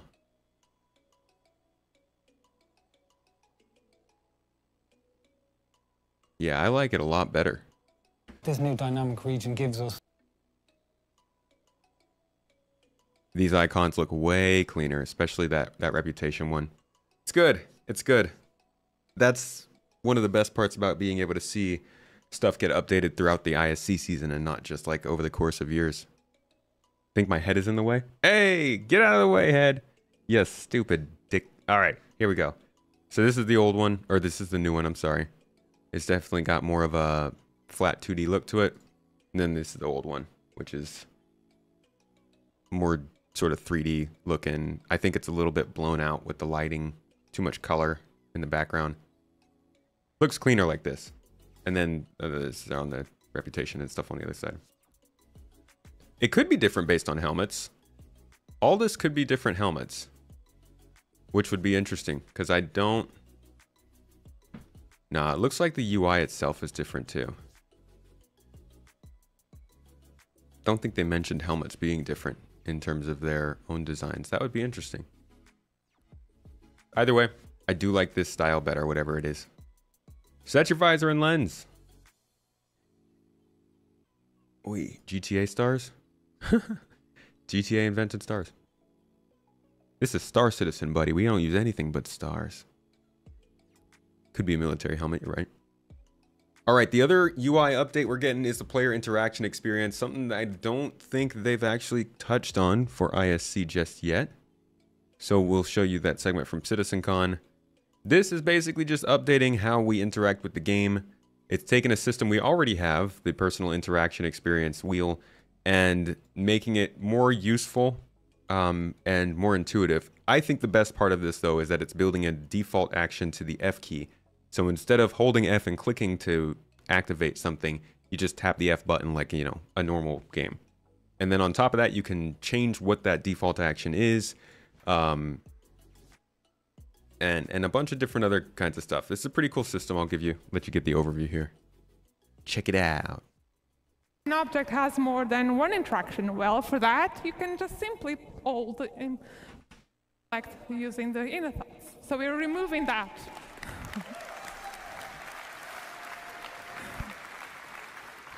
So what happens if an object has more than one interaction? Well, for that, you can just simply hold F, and this will bring you the new interaction wheel.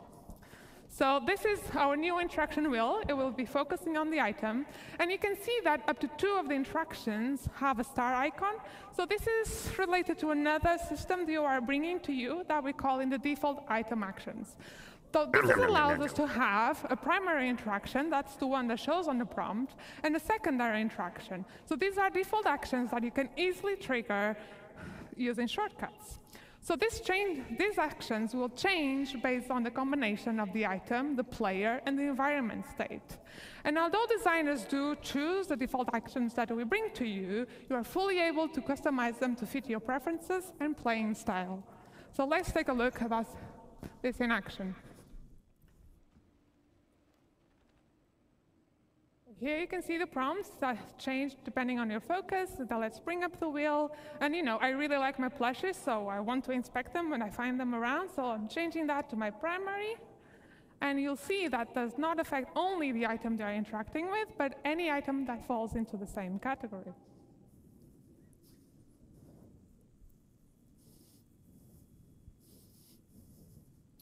Go next. OK. So I've shown you some features that improve. Thank you. You know what? I'm pretty sure we did see this in ISC somewhere.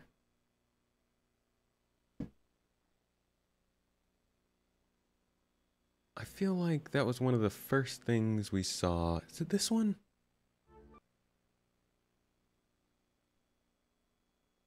No, is this whole thing about branding? Wow. The due diligence. This one? Yeah, here we go. Here we go. Okay, check this out. Well, it was better when it was piss pit. It used to be piss pit? Yeah, player interaction. Yeah, it could. They will have different UI for helmets and stuff, but I don't think they've done it yet. I think that's something that we'll probably do later. Pi is partially in the ETF builds. Okay. You haven't seen the F default action yet? Please soon. Yeah. So let's talk about the new Pi piss. Gotta stop saying. Piss Pi. I was too late to change it. I like to say PIS because, yep, sounds better.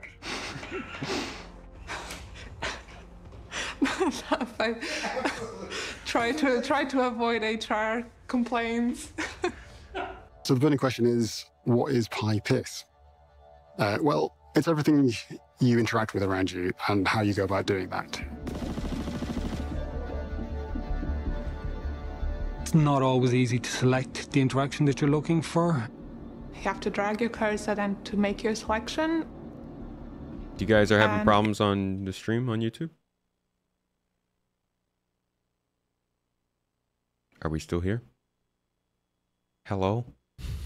Man, the internet's not doing well today. You guys are good? Okay. This, I hate this.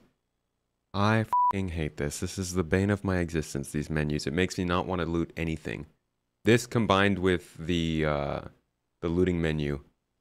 Oh man, it's gonna make this so much better. Just being able to do things in the game. Looting, picking things up, storing things, whatever. You have to drag your cursor then to make your selection. And it's not really very fast or intuitive. And in general, it got in the way of you doing what you wanted. It added an extra layer of menuing that wasn't necessary. But there's some things that we wanted to solve, and that's what the new system does. So with the new personal interaction experience, we have multiple ways of improving how you interact with the items around you. So we've released little parts of the new system in the past with the pit wheel and the quick select wheels and the control hints. This is by far the biggest iteration on it and will totally change how you interact with things in the world. We've introduced the new interaction prompt, which will show you which item you will interact with by just tapping F, and will also show you the type of interaction that will be performed. So the new system, the players don't have to go into interaction mode to interact with the objects. We've updated that to have an on-screen icon. It gives you the input that you need to press, and it gives you an idea of what you're actually going to do when you press it. So that ambiguity of, am I in range? Is it the item I'm going to interact with? It's gone.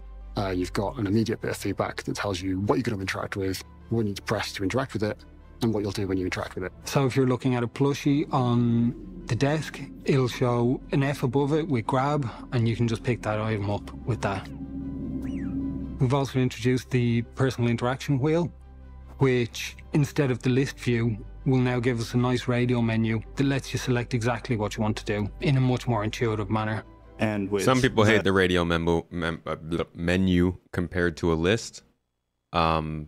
But as somebody who is also going to be using a controller while I play, I do appreciate it that I can use both doing this. That being said, I'm still not convinced on the design. I'll have to see after using it. Wheel, it's much more seamless, and it feels more like there's no barrier between you and the interactions.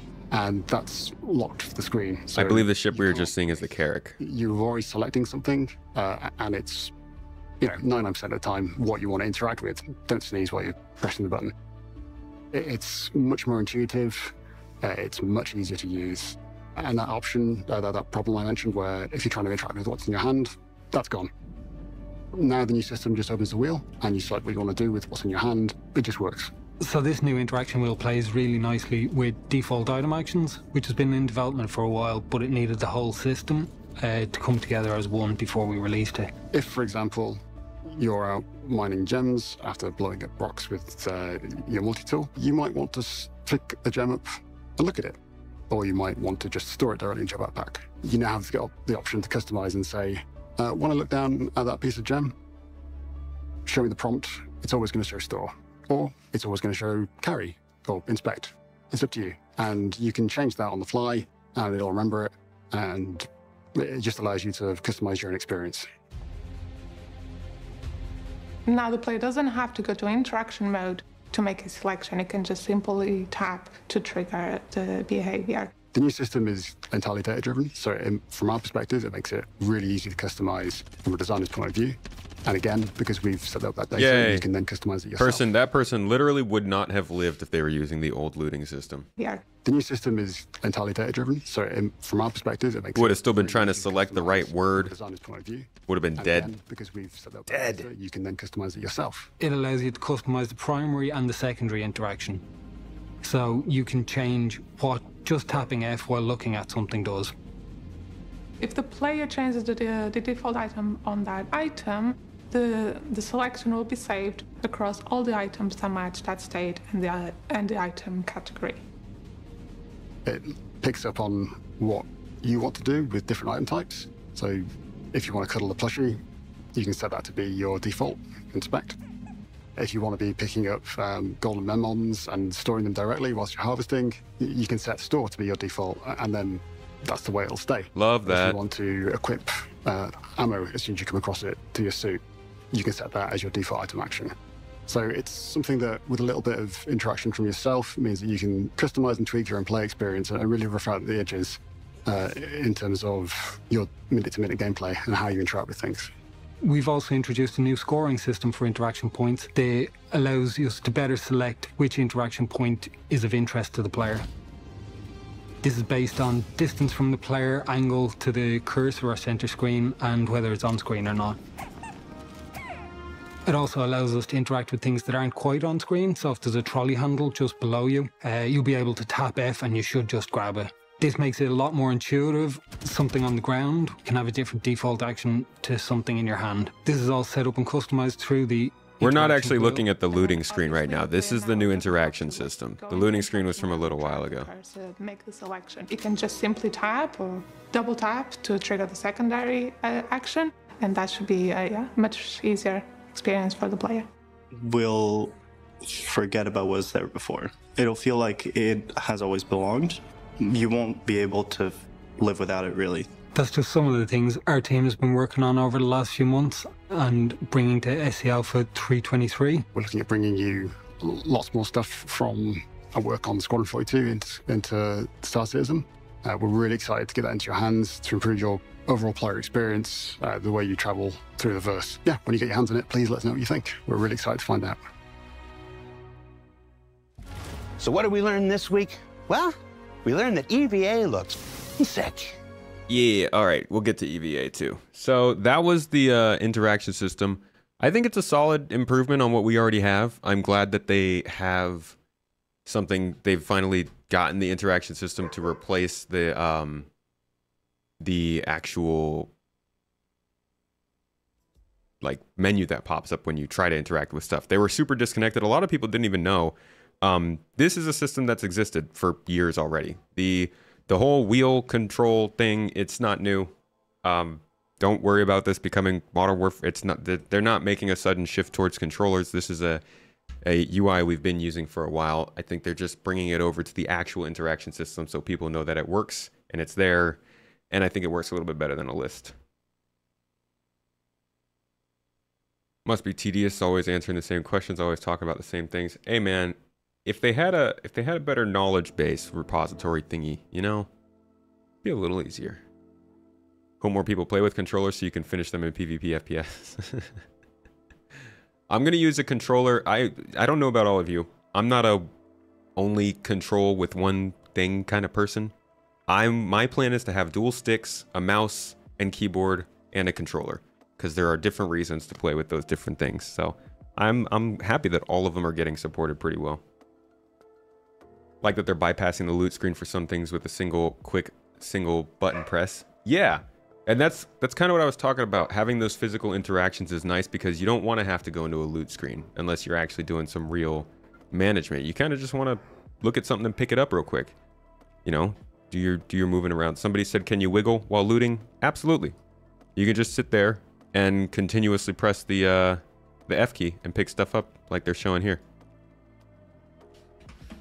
That's actually the beauty of the new system, is now we have a default action, so you don't have to go into the inventory to start looting. Press it. So that ambiguity. There is one while in the ship. Most folks do not know about that. One what? What's in the ship? What's in the ship? J-Do, thanks for dropping by. Have a good time on Daymar. You like mouse and keyboard for most things, would love a controller for driving and HOTAS for flying. Just move seamlessly from one to the other. PC doesn't mean anti-gamepad, amigos. No, it does not. I think it's completely reasonable to play a PC game with a controller. Most of them are made by the same company anyways.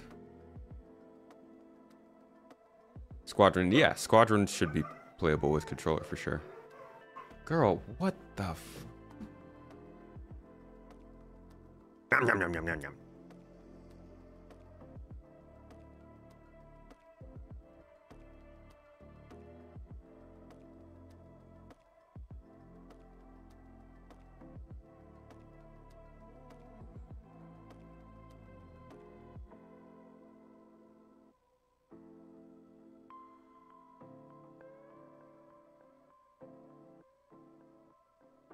Alrighty, where were we? Back to the list. Player interaction system, check. I think that's all the UI stuff we were going over. So let's jump into the actual... I'm gonna skip Arena Commander, because that's a whole nother bag. Let's talk about the item banks we've got here. The personal and instanced hangers as well. From people in Evo, how's the UI testing going? Sound like you guys were saying a lot of it is in, but the interaction stuff is not fully in. The default action changing and stuff like that. But the star map, local area map, the looting screen, the new HUD, all that stuff is already in Evoke being tested.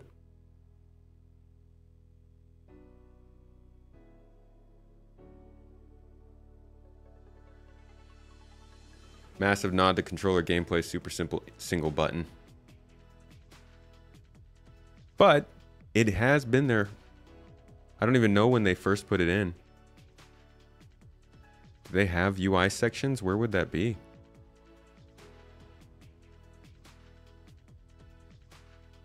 Here's that first inventory they put in. So I think it was before that. I think it was around Microtech coming into the game.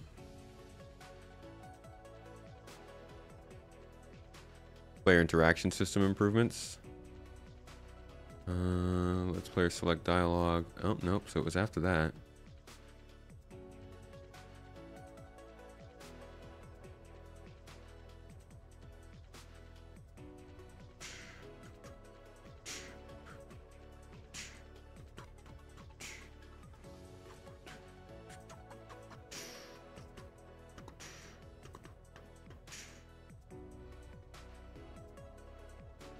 No, I can't find it. Could have sworn it was around this time. But you know what? I'm probably skipping over it. I keep doing that today. At some point they added it in though. This whole radio menu thing is not new for them necessarily. Play Counter-Strike with a controller, good luck. Well, my friend, this is definitely not Counter-Strike.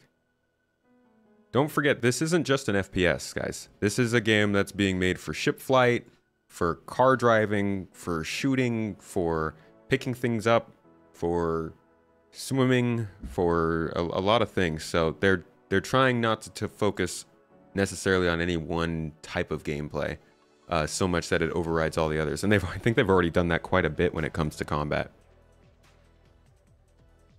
But it's certainly not trying to compete with the more hardcore FPS games.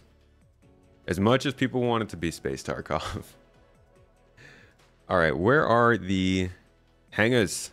This is a big one. Let's talk about persistent hangers. Here is probably the biggest change in 3.23. One of the bigger ones that I think we've ever seen in the game. Persistent hangers and cargo.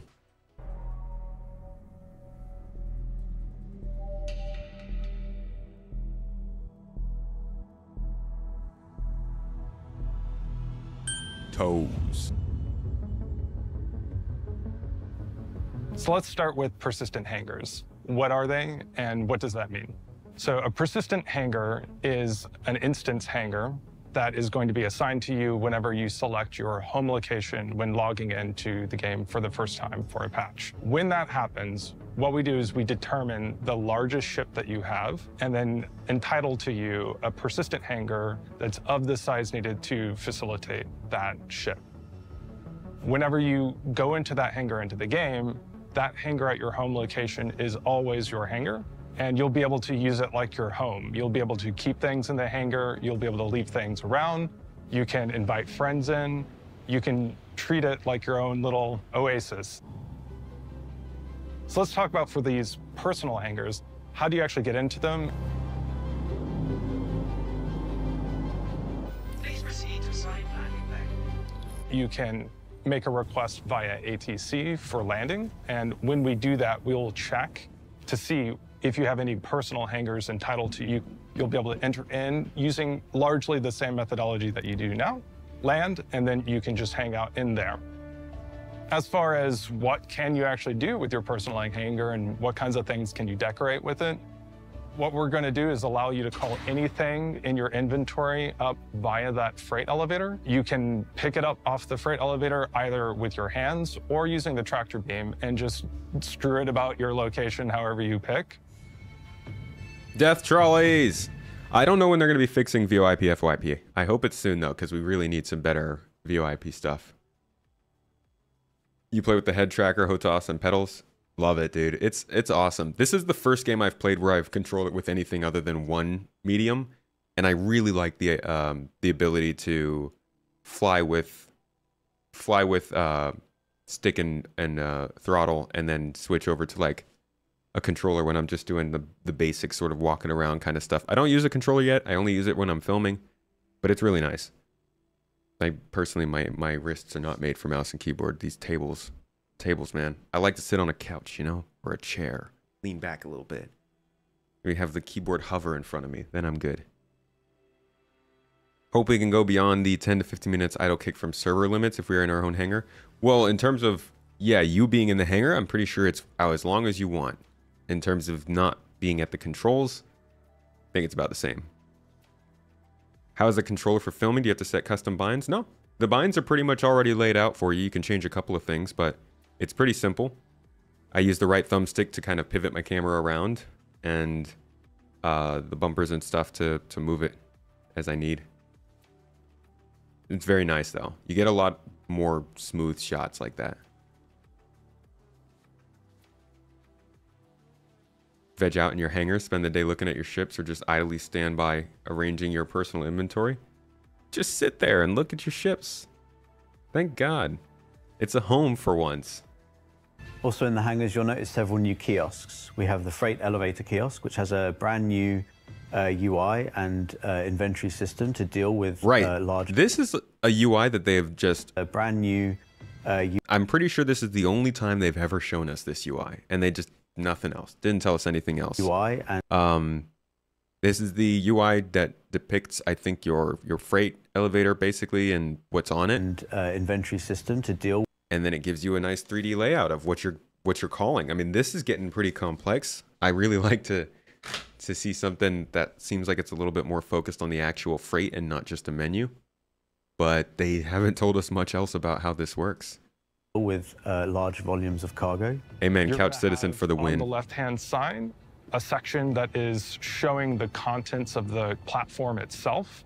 And on the right-hand side, similar inventory layout with all your armor and weapons and items. And then you decide what you want to spawn in the freight elevator. The freight elevator then comes up, and then you can start doing like loading and unloading of various cargo into your ship and so on.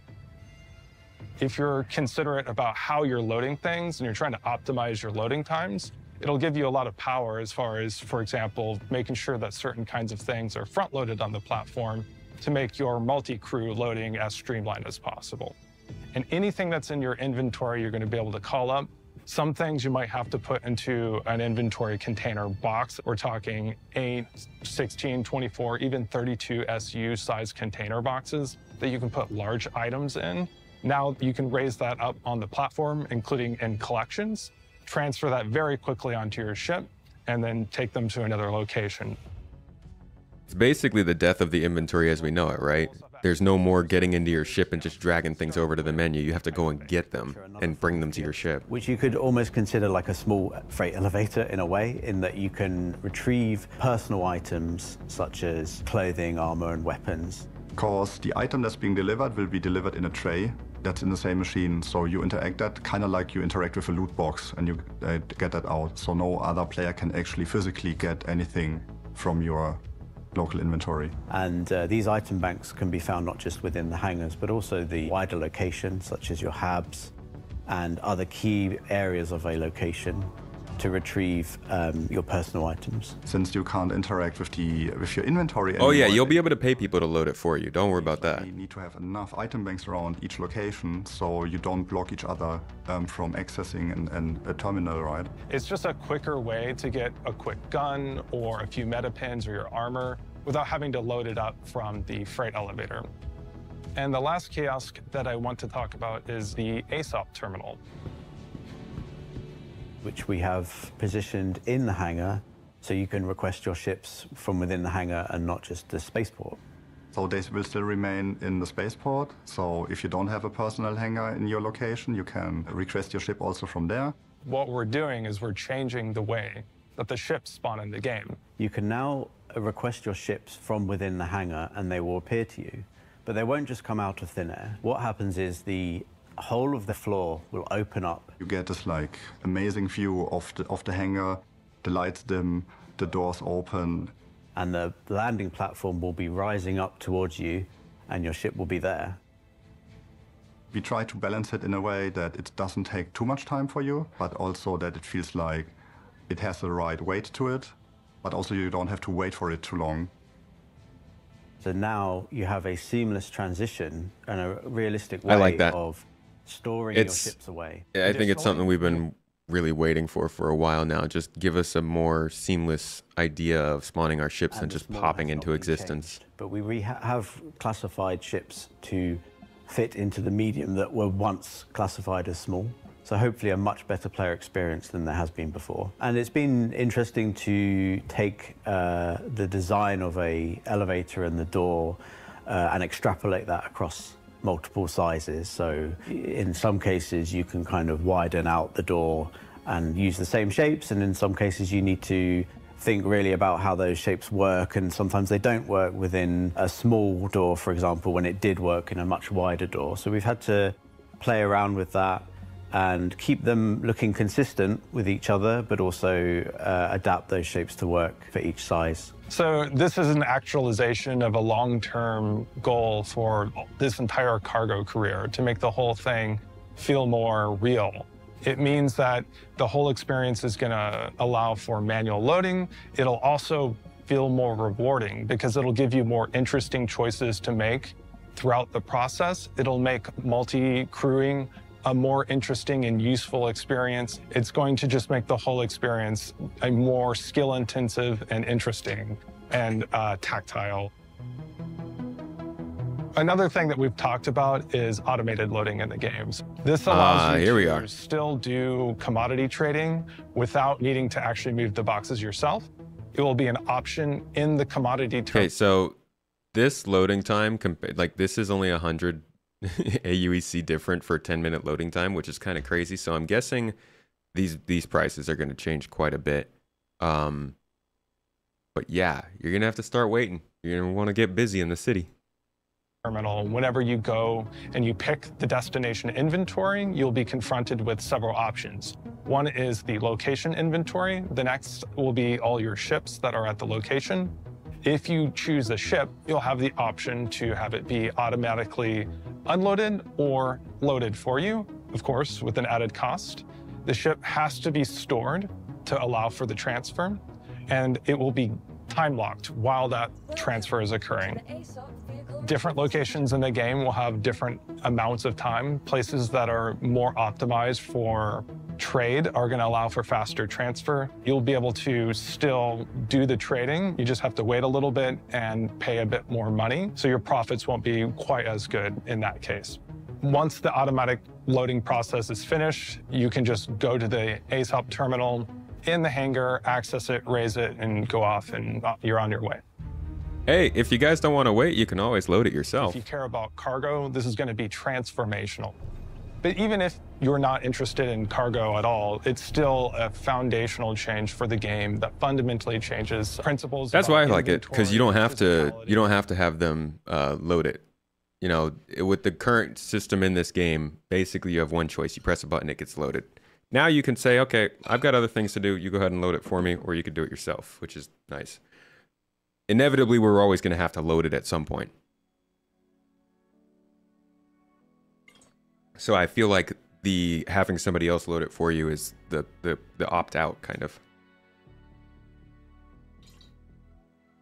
The only other option would then be not physicalizing cargo, which some people don't like. Some people don't want the cargo to be physicalized.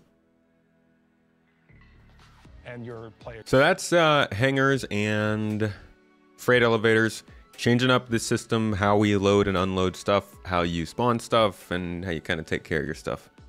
We'll have to see how that goes. Obviously, there's going to be a lot of contention when it comes in. It's still tentative.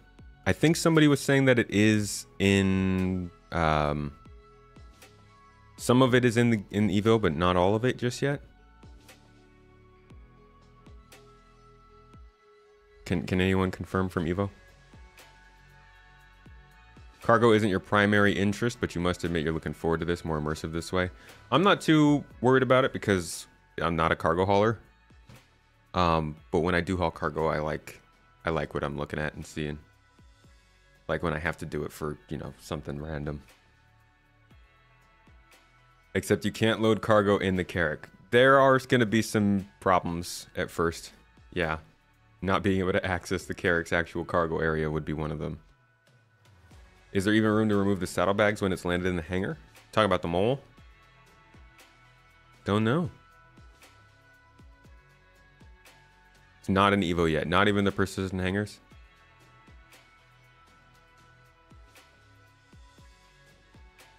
While waiting, they need to get the arcade games up and running too. Yeah, and the sim pods, please. Kill time by telling a random inappropriate story to the clerk at Kelto. Ah! There you go. New Evo patch today. Maybe that has the hangars in it. Hopefully. When do they ever put out a complete feature? They don't. They don't yet. All right. Where do we go from here? Harris. Creature hunting, item banks, arena commander, inventory, or sorry, hangars, Mobi-Glass, FPS maps, new missions from cargo hauling. This is something they haven't even talked about yet. Making use of freight elevator features, this mission type will have players hauling large quantities of cargo to earn both AUEC and reputation. We don't know anything about this as far as the new year is concerned, but I can show you what they said about it last year. It's not much. But it is certainly, it sounds good. Here's how they're kind of changing cargo. Again, this isn't confirmed for 323. This is the stuff they're going to be doing, so we still have to wait to see what's going to be happening with 323 specifically. But here's what they have to say. Different aspects of cargo and freight on behalf of art and design. My name is Nick Etheridge, and I'm an assistant environment art director. So obviously, cargo isn't just about boxes. It's a big part of the game. Almost every aspect of the game has some kind of involvement with cargo. And I'm going to briefly go through some of them now. So let's start with missions. How will hauling contracts work in-game? We'll be introducing the Interstellar Transport Guild, as well as formalizing some of the main hauling and cargo companies that you'll be working with. So that's already a big one. They're basically adding factions to the jobs you're doing. Like these courier missions, you do them, but the people that are assigning them are just a name. Now they're going to add actual reputation to these companies, like how Crusader has reputation for doing combat missions. So you'll be able to work your way up a cargo hauling chain of missions, and eventually you'll be doing something much larger than other people would. As you do more hauling contracts, you will build up your reputation and relationship with the guild. This will lead you to gaining more lucrative contracts for specialized cargo and destinations, such as different forms of hazardous cargo, perishable cargo, riskier routes, and more. So what do I mean by hazardous and perishable? Well, as you know, there's lots of commodities in the game, and different commodities have different properties. As you know, with events like Xenothreat, we have some special cargo types with different attributes, such as time-sensitive cargo or quantum-sensitive cargo. But those were a small selection for the event, and they were the two-handed carryable types anyway. We'll be expanding those types, plus lots more types, to the wider game and to these hauling contracts. So how does this affect gameplay? It will affect the choices you make when you are handling, storing, and traveling with the cargo. For example, with size and weight. Is it carryable? Do you need a tractor beam? What type of tractor beam do you need? Is it a handheld one or a ship tractor beam? Some containers can only be moved with ship tractor beams, for example. With health, has the container got good integrity? Is it holding fragile goods? Do you need to handle it with care? You can't just throw all containers about. For temperature control, do you need to ensure the container is powered so it can keep the contents cool? Or do you need to get to your destination quickly, otherwise the contents may perish? For security, can the container be locked or hacked? Can the contents be scanned, or is the container tracked? Will there be pirates or law after you when you're holding this container? Hazard containment. Is it radioactive? You might need the right protection against it, as you may have seen in Jens's presentation earlier. Can it explode? You might not want to put these containers on a more exposed section of your ship. And many of these attributes are going to be visually distinctive. So conversely, if you want to steal, for example, some cargo on a hull sea, which does have very exposed cargo containers, you might want to avoid shooting blindly and accidentally blowing up your potential profits. So look out for those types of containers. Back to mission progression. We'll be introducing perks and rewards as part of fulfilling contracts and raising reputation with these companies. For rewards, we'll have branded ship and tool skins, branded clothing. There will be collectibles to decorate your hab, hangar, or ship, or you can put them anywhere you want. And there'll be more exclusive rewards that we'll be revealing later. Thank you. Love this. And he goes on to specify that these are rewards that you can only get in game. You can't buy them. You know, they're between this and some of the other stuff they were talking about with factions and the rewards you can get from there. It sounds like they're starting to focus a little bit more on actually gamifying rewards and getting us a little bit more stuff. So that's cargo missions. We've basically heard nothing about that this quarter. This is one of the more likely things to leave the patch, I think, before it goes live, but it also is one of the older ones we were hearing about in monthly reports. They were talking about cargo missions probably as long as a year ago. Say Star Citizen April 2024 monthly report. Might be 1 month too late. Oh, we want 2023. Might actually be the March one I'm thinking of. Let's see. Hauling. Nope. How about here? Hauling. No. Okay, what about cargo? We are looking at adding general cargo to missions. No. Cargo elevators. No. Fixing cargo. No. So maybe it was even longer ago than this. New cargo deck, external loading, cargo, blah, blah, blah, blah, including the new cargo features. Yeah, I guess Was it even earlier? So they were talking about it. Actually, it might have been the year prior, 2022, because they were talking about it, and then suddenly mining missions came out of nowhere. Oh. Right. Yeah, okay, I'm dumb. It's the mining missions I was thinking of. Cargo missions we actually hadn't heard about very much. This song is going to kill me. Please stop. My bad. Misinformation over here. But let's move on then. Blockade Runner dynamic event. Not really too much to know about this. It's another event. It's kind of like a remade Ninetales Lockdown for those who have played that. Pretty easy to cover.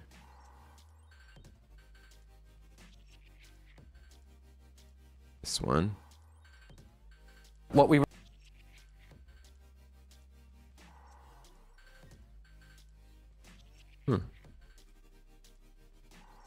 Where is Ninetales Lockdown? Or do they not talk about it here? I don't know where they talk about it actually. They talk about it somewhere, but this is basically a new global event. Shoot Ninetales and steal their stuff, then yeah, I'm all for it. Too many tabs. All right. This is basically a global event where some people are supposed to transport some cargo to a space station that's been blockaded by Ninetales. They need an escort to get in there. You get in, you trade the stuff, you get out. That's the event. Sounds simple, but it gets complex when you start actually going through it. EVA Tier 2 is another one that's coming that I hear sounds... It is very much helping the game and how we play the game. It's making things a lot smoother that used to be janky. And just overall improving the feel of playing the game. That one we have seen. Somewhere around here we go. Check it out. Here's what EVA is looking like right now into 323. Rotation was a problem. You never really knew which kind of way your body was in. The upright pose was a little bit awkward for traversing spaces as well. You couldn't really fit into narrow spaces, and it was a bit restrictive for transitioning around space stations and things like that, especially interior spaces. In addition to that, the sort of volume you take in order to rotate and look around is huge. It's basically rotating your body every time you just look to the right, look up, etc. That doesn't look terrible, but it doesn't look great, and it doesn't feel wonderful if you're in a confined space because, again, you're clipping against everything. Just don't really think it fit with what we want to do in our game. It's not a bad system. It got us to where we are today. But we want to make improvements, and there are other features and systems that we need to tie into EVA, which brings us to what's coming this year. So there's multiple aspects of the new EVA system that makes it a lot more versatile. The first is that when you start looking around, it's your camera and your head that's moving. Your body most of the time doesn't. So if I'm heading in a certain direction and I want to see what's behind me, I can just look behind me, but I see my body. I get that instant frame of reference as to where I am, where my body is, and it just grounds the experience. So with the new system, we put the player into a more prone pose, kind of a superhero pose. Makes them a much smaller silhouette when traversing around areas. Can you show us how the EVA works? Show us how the EVA works. So now EVA works like this. You move forward and you just fly. How about when you turn, when you rotate? And when you rotate, you're like... The footprint of the character. That's a nice turn. Start to change. So if I want to look around in this tight-knit space, I'm not suddenly spinning around and knocking all the things off the shelves. I'm just looking around, which means that the metrics we can support for that feature suddenly become much more versatile. You can get on an event rather than not being able to fit into a room. It's also a lot prettier to watch someone who's got a weapon or just looking around, rotating around as they're doing so. From the outside, it looks better. From the player experience, it just really helps out. You know where you are and what you're doing. Looks way better. We've smoothed out transitions entering and exiting EVA. So no more face planting unless you really, really try. In new EVA, you can just press forward and you fly. If you release the button, you keep flying, while you still can rotate and look around. Yeah, we've allowed it so you can turn on the spot without altering your silhouette, which is quite nice for interior traversal again. Feels a lot more natural, a lot more responsive to the player. Yeah, we're going like this.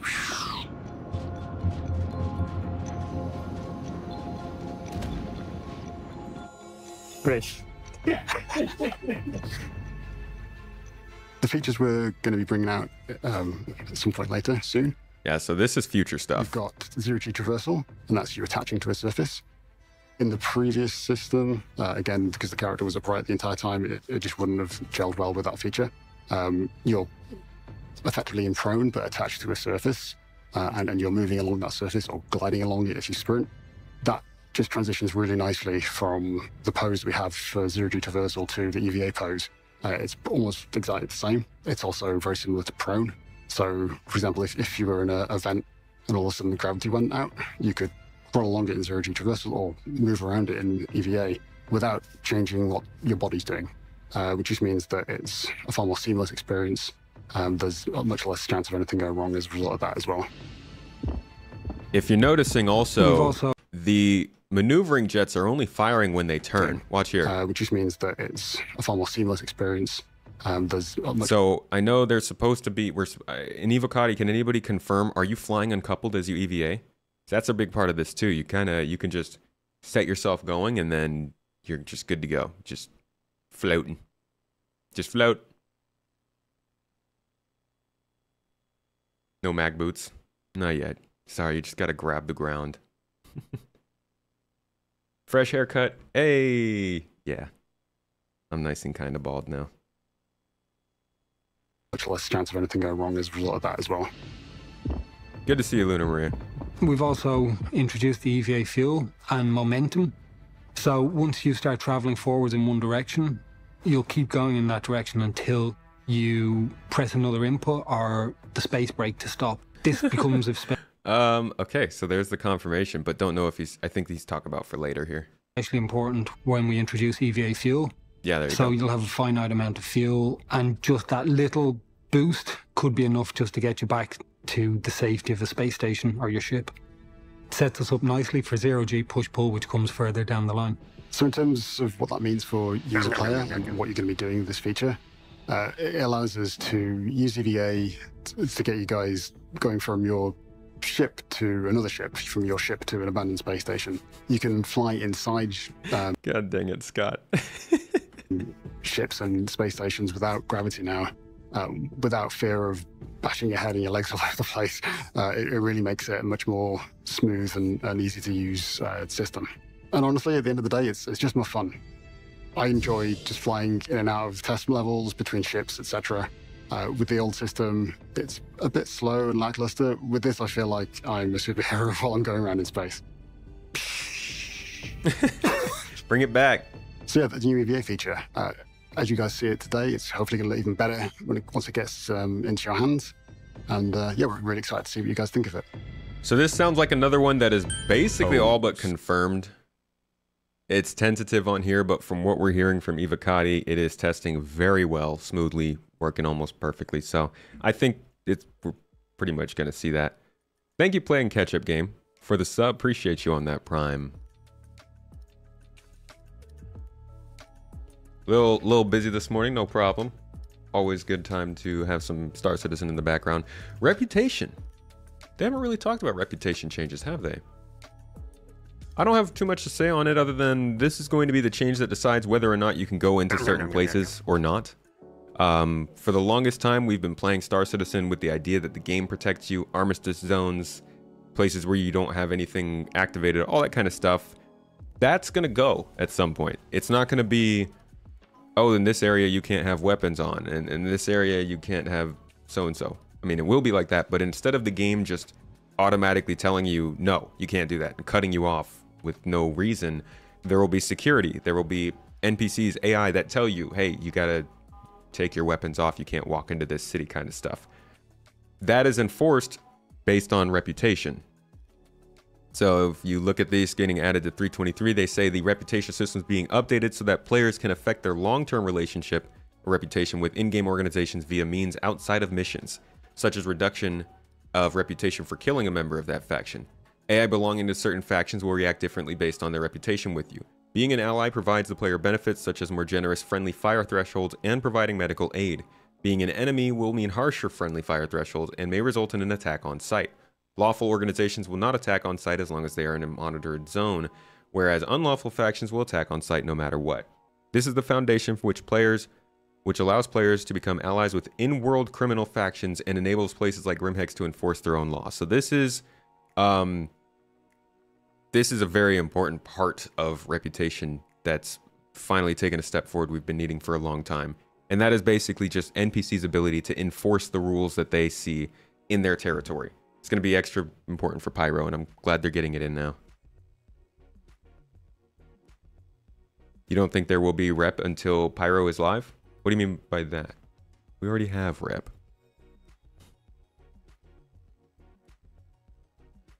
Any news about 323? Just the whole thing. There will be some weapon-free zones, you imagine, like personal hangar and apartments.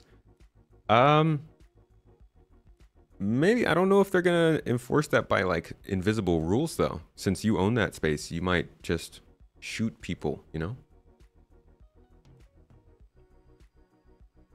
No news on when 323 comes out though, or when it's releasing. Alright, so that is, I think we got through all of the gameplay. Holy crap. Next up, modularity. With the Retaliator Gold Standard, we're actually getting ship modularity, finally, after all this time. Implementing the ability to swap modular sections of certain vehicles to change their function. There is a whole bunch about this that we could talk about. I won't get super into it, but we just did have a captain's table on the Astropubs channel. Good friend, fellow YouTuber, go check him out. We just talked about ship modularity a lot. Me, him, Zyron, and HC Vertigo. Great talk. But ship modularity basically means that certain ships will be able to start trading out the parts of the ships that, you know, can be traded out. And they're starting with the Retaliator, as we kind of figured with the teasers that they showed at CitizenCon and the stuff they were saying at Invictus last year. But it's good to finally see ship modularity coming in because dang, we've been waiting for a long time. Remember 3 years ago when you first talked about the gold standard and modularity? I'm glad it's being worked in, but this ship will have to go through another gold standard pass in a couple of years. Maybe. Maybe not. Maybe not if Maelstrom and engineering, I mean, they definitely got to be speccing this for engineering. Maybe Maelstrom is an over the counter push, you know? Maybe they don't have to redo the ships for that. Really dug the chat with Loud Guns. It was a good talk. Loud Guns is great conversation. I love having him on the show. And engineering is a really interesting topic.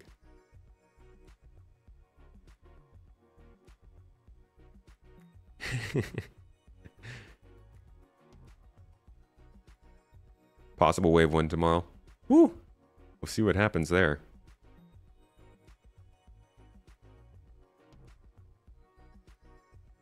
.323 is getting a lot of hype. It's big. It is big. Oh my gosh. There's a lot coming, you know? And some people are saying it doesn't matter. You guys can wait for another patch. That's fine. I'm gonna love the hell out of this patch because it's looking good. Tally will be an OP cargo ship with its full HP. The combat cargo ship, huh? Had to interrupt the podcast to catch it live. Feathers, good to see you. How are you? Don't know when 323 is releasing. Yeah, I'm not. April is seeing less and less likely, but if they do get it to PTU in the next few days, maybe. All right, master modes. Holy crap, master modes. I think we're also getting master modes and the kind of combat fixes coming with master modes. Here's it sort of talking about what's coming with this, because this is a hefty one. And if you want any more talk about what this will include, I did a talk with Yogi on my podcast a few weeks ago. Avenger 1 and Yogi joined me. If you just search, hello. I mean, honestly, if you search like Star Citizen Yogi Clat, it'll probably pop up.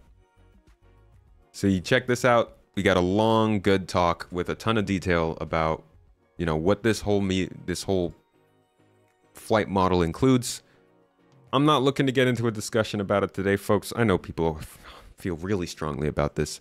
I'm kind of done covering master modes. I'm over the whole conversation because it took weeks. But this is a gist of what we're going to be seeing for those of you who haven't heard of it yet. What are master modes? So master modes is a way for us to really kind of capitalize on what the ships are.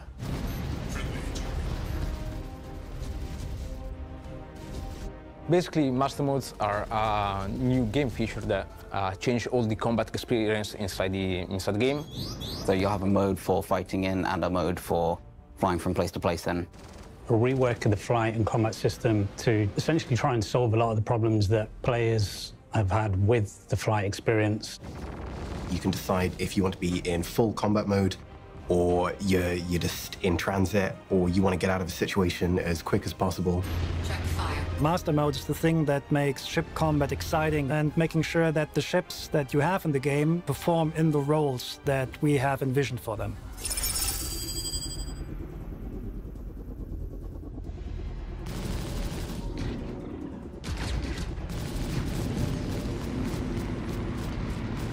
I like how they got themselves a new mascot for ISC. I wonder how this came about.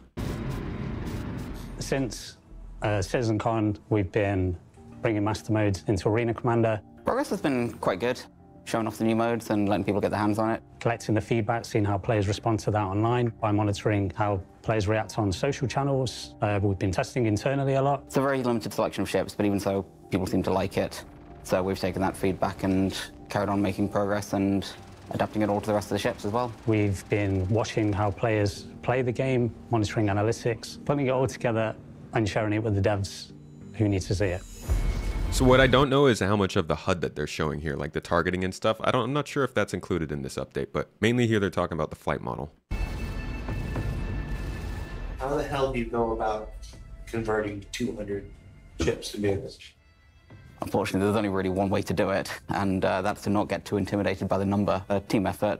We're just cracking through it, really. The difficult part, of course, especially as a designer, is try to understand the new game dynamics that the game system creates, especially in an environment like the PU, and then try to being able to deliver the proper game experience for every ship with a different tuning. And that's quite difficult, but that's also what is really interesting about bringing up a new feature.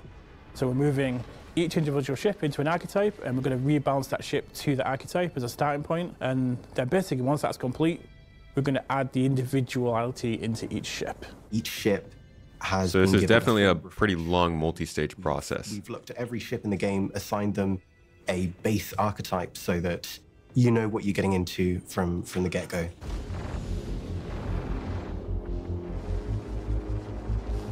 All ships, based on how big they are and what kind of purpose they serve, will get an archetype assigned to them.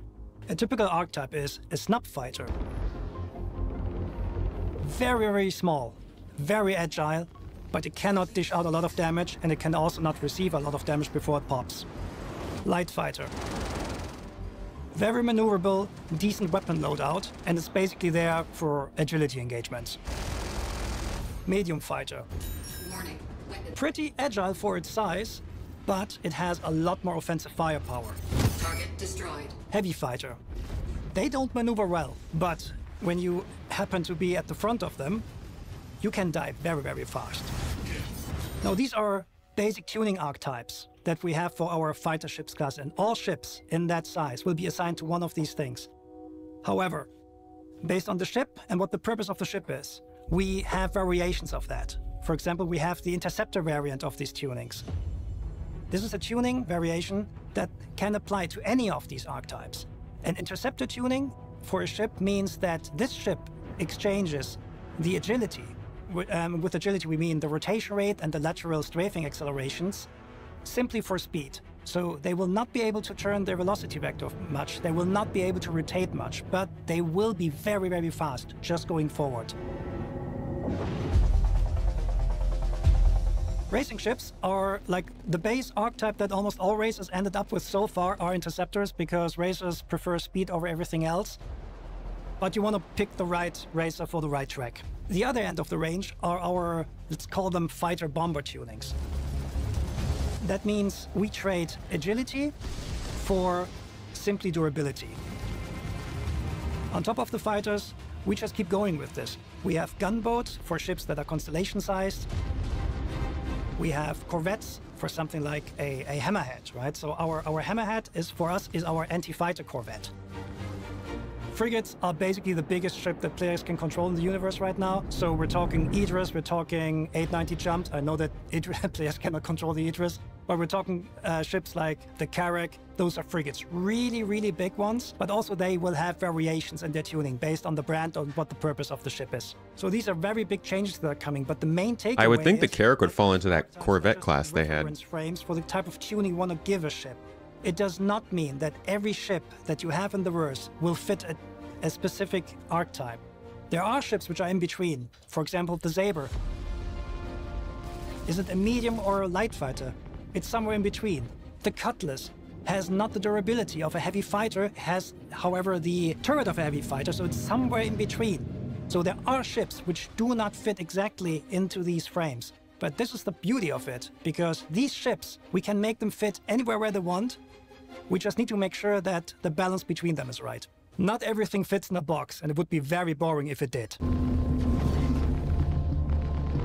All right.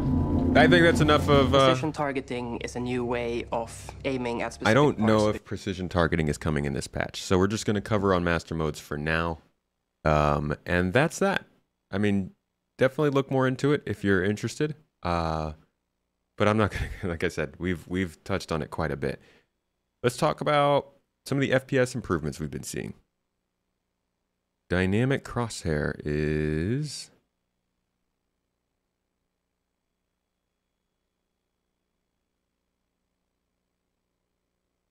Dynamic crosshair earlier on? I could just find it at CitizenCon.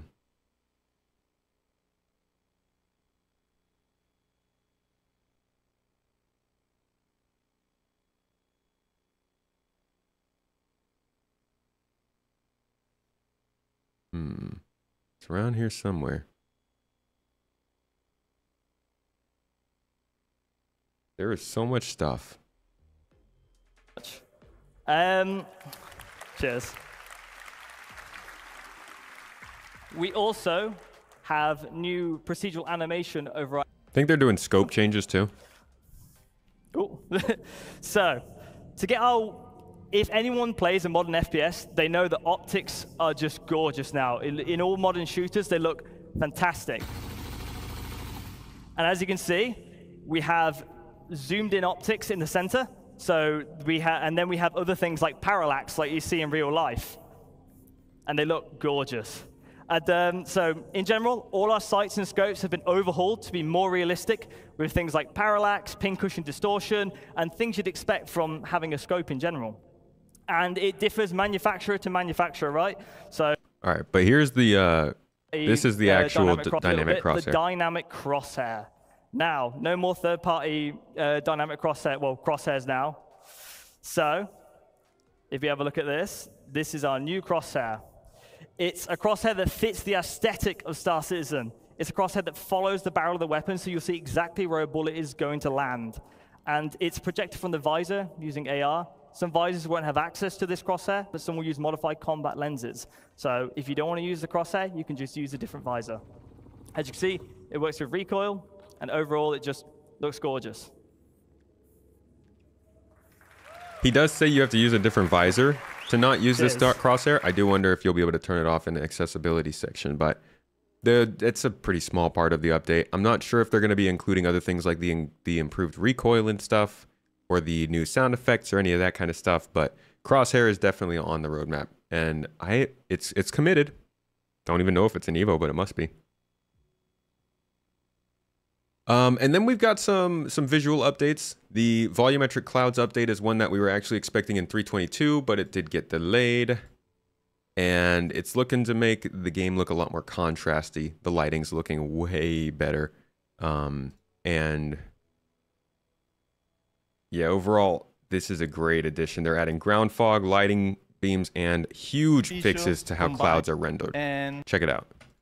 In this video, we are showing all the features combined together. In addition, we made many improvements to cloud shaping to allow for more variation and details. The shape noise blending, a vertical variation, has been improved a lot.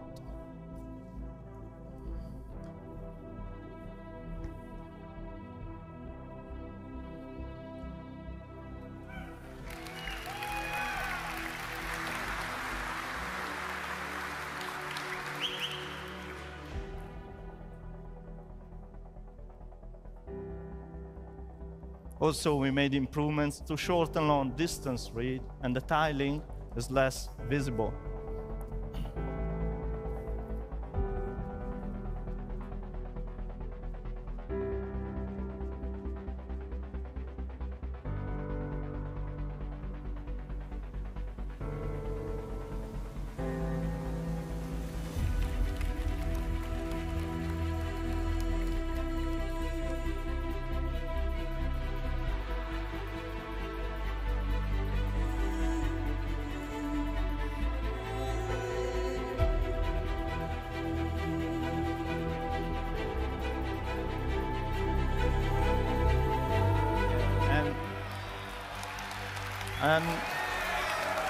And best of all, we're going to include all these new. Yeah, we'll just not let him say that. He was going to say it was in the next update, and it was not. So that's the cloud improvement stuff. Looking good. We'll see how it goes. We got image upscaling also planned, and they showed a little bit of what they're doing with image upscaling here. Let's see if I can find that. Is it? As you know, as we talk about quite a bit, this company has built their own game engine here. They have a huge tech stack that they have built custom for what they need, and that gives them a lot of control over how this game renders and works graphically going forward. So here's one of the first improvements that they're bringing in now that they've got this rendering engine in a more mature state. It's been asked for a long time, and we're proud to finally get it into your hands. We've got 3 different techniques we're going to be implementing. We've got CIGs, we've got our own Temple Super Resolution solution called TSR. We've got AMD's Fidelity FX Super Resolution 2, and we've got NVIDIA's DLSS 2 as well. They each have different characteristics and hardware requirements and trade-offs, so we thought it was important to get you all 3 so you could have a choice of what you want to look. On the left here, we've just got a zoom in from one of our outposts. That's no anti-aliasing for people that really love to see jagged edges. The center one is our TSA, which is what you've got in the current release today. And on the right-hand side is TSR without doing upscaling. And this is going to be replacing the TSA solution. And this gives us better quality and more stable image and hopefully much less ghosting. We can use our TSR to do upscaling. Here's the example of how it looks at each resolution. And similar results from AMD's FSR. And some numbers here, which I'm sure you can pour over later. But basically, we can get about 2 times GPU performance if you're interested in using the upscaling technique. Obviously, if you're CPU limited, you might not get quite them numbers. It depends on your machine. We also intend to look at frame generation techniques like FSR-free and DLSS-free, but these are going to come a bit later. We're going to focus on GPU performance, getting that up first. Frame generation isn't really applicable unless you've got a really good performance first. Some other quick updates. And we're still working on that. So there's just some quick news on their temporal upscaling. We'll see how that goes. It's currently still tentative, but I hear it is. Is it in testing? I don't know. Maybe somebody can confirm. Finally, last little bit that we have right now, and folks, there is going to be some stuff on the patch watch for this, which is kind of like how they look at the smaller things that are coming into these patches that aren't necessarily on the roadmap tracker. Hello, Mrs. T. Hi. Hi. So there will be other stuff in there. Definitely. Did somebody say to shoot me? Or are you just getting overexcited? Here, they actually go into a little bit of the talk about economy and how that's changing in 3.23. So there is going to be some economy changes. Not something I was going to go over today, but something to keep in mind. And there will probably be a couple other small things. I'm thinking of some little FPS fixes and stuff that'll show up, not on the release view like this, but will sneak into the patch otherwise. The replication layer update, that's going to take a whole video to explain. I can't summarize that in 5 minutes for you, to be honest. But the replication layer update, if you want to learn more about that, I just put out 2 different videos about server meshing on the channel. They're the most recent ones, and they'll give you an idea of how it's working into server meshing. It's essentially how we're going to be able to keep all shards and servers in sync, and keep the game running. Less crashes. Crash recovery is going to be a thing. They've been testing that in Evocati, and it allows for basically a 30K to occur and people to just kind of sit there and wait for it to kick back up, and then they keep playing in that same server, or in that same shard, maybe not the same server. So it's important in terms of stability, and it's actually one of the more important parts of 3.23, but one they haven't been talking about too much. It's tentative. It was planned to be in the game during 3.22. Actually, I think 3.21 first, and then 3.22, and now 3.23, and we'll see what happens with it. I'm surprised that we haven't heard more about it since server meshing is going well, but I'm guessing something's going on behind the scenes. Appreciate the server meshing vid you did for smooth brains like me. Well, I'm glad you enjoy it. I hope it was accurate enough to move the needle a little bit on people's understanding about that. But that's about it, guys. That is my full review of, or rather preview of what's coming in 3.23. Felt, again, like this is probably one of the last times I'll be talking about 3.23 without playing it, as we do see the PTU coming up soon.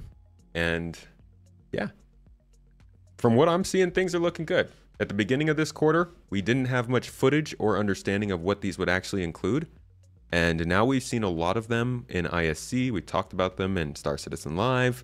We got a better understanding of them, and it's looking like a really well balanced patch with a lot of stuff that everybody's going to be able to benefit from, but it might not make the game extremely different for you. I think the overall experience is going to be a lot better, but this is still a patch in a long list of patches that we need to make the game feel like a game. Better AI, more faction support, more rewards that are in-game, an economy, and stability. These are all things that don't get fixed with 3.23, but they do move forward. So I'm looking forward to the year ahead. What am I looking forward to the most in 3.23? The map. Absolutely the map. I think they're testing server recovery and production. Prod? You've had a couple crashes and recover over like 90 seconds. Okay. Probably hair. Look at you. Yeah, map and UI. But I'm really, really looking forward to being able to share locations soon. Still no word on when this is going out. I'm seeing people saying they're pushing an Evo patch today and might consider it for Wave 1 PTU afterward. We'll see. I hope they wait a little bit because I will be out of town, but yeah, I think we could see this in PTU by no later than next week. If they can get it through PTU in 2 to 3 weeks, I'd be impressed. But I'm thinking late April. Actually, I guess since it says Q2, they did say April at some point, but maybe they'll push it in the first week of May. I don't think it's going to be a problem for Invictus Week though. No expected release date yet. So we'll see what happens. Welcome, everybody. Thank you for coming in. Oh, this is your just got raided by Tomato will be with you Sigelian. shortly. Yo, my friend, thank you so much for dropping the folks by. Appreciate you. Y'all got here right as we're actually wrapping up our own stream here.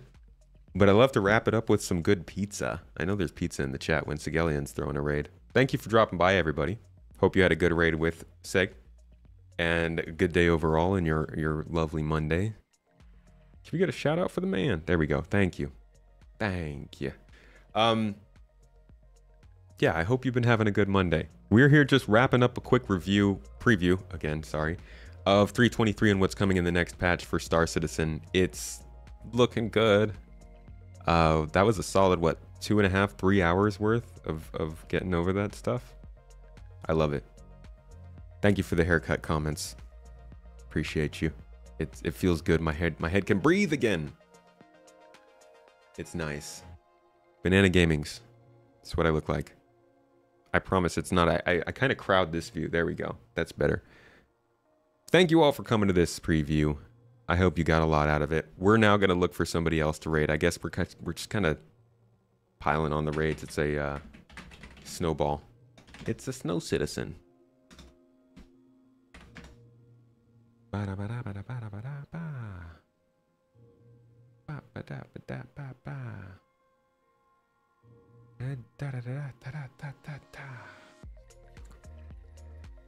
I'll drop you over with HC Vertigo since we were just on Captain's Table together over on Twitch. A nicely shaped head. That's what Mrs. Tomato tells me. It's time for us to go have some foods, some dinner together, enjoy our time. We will be back again for the streams probably end of this week, beginning of next week. More info to come out on that, but like I said, we will be out of town a bit for Eid this week. So keep an eye out on the Discord for that and for going live messages. And I'll see you all shortly. Have a good one. Cheers, everybody.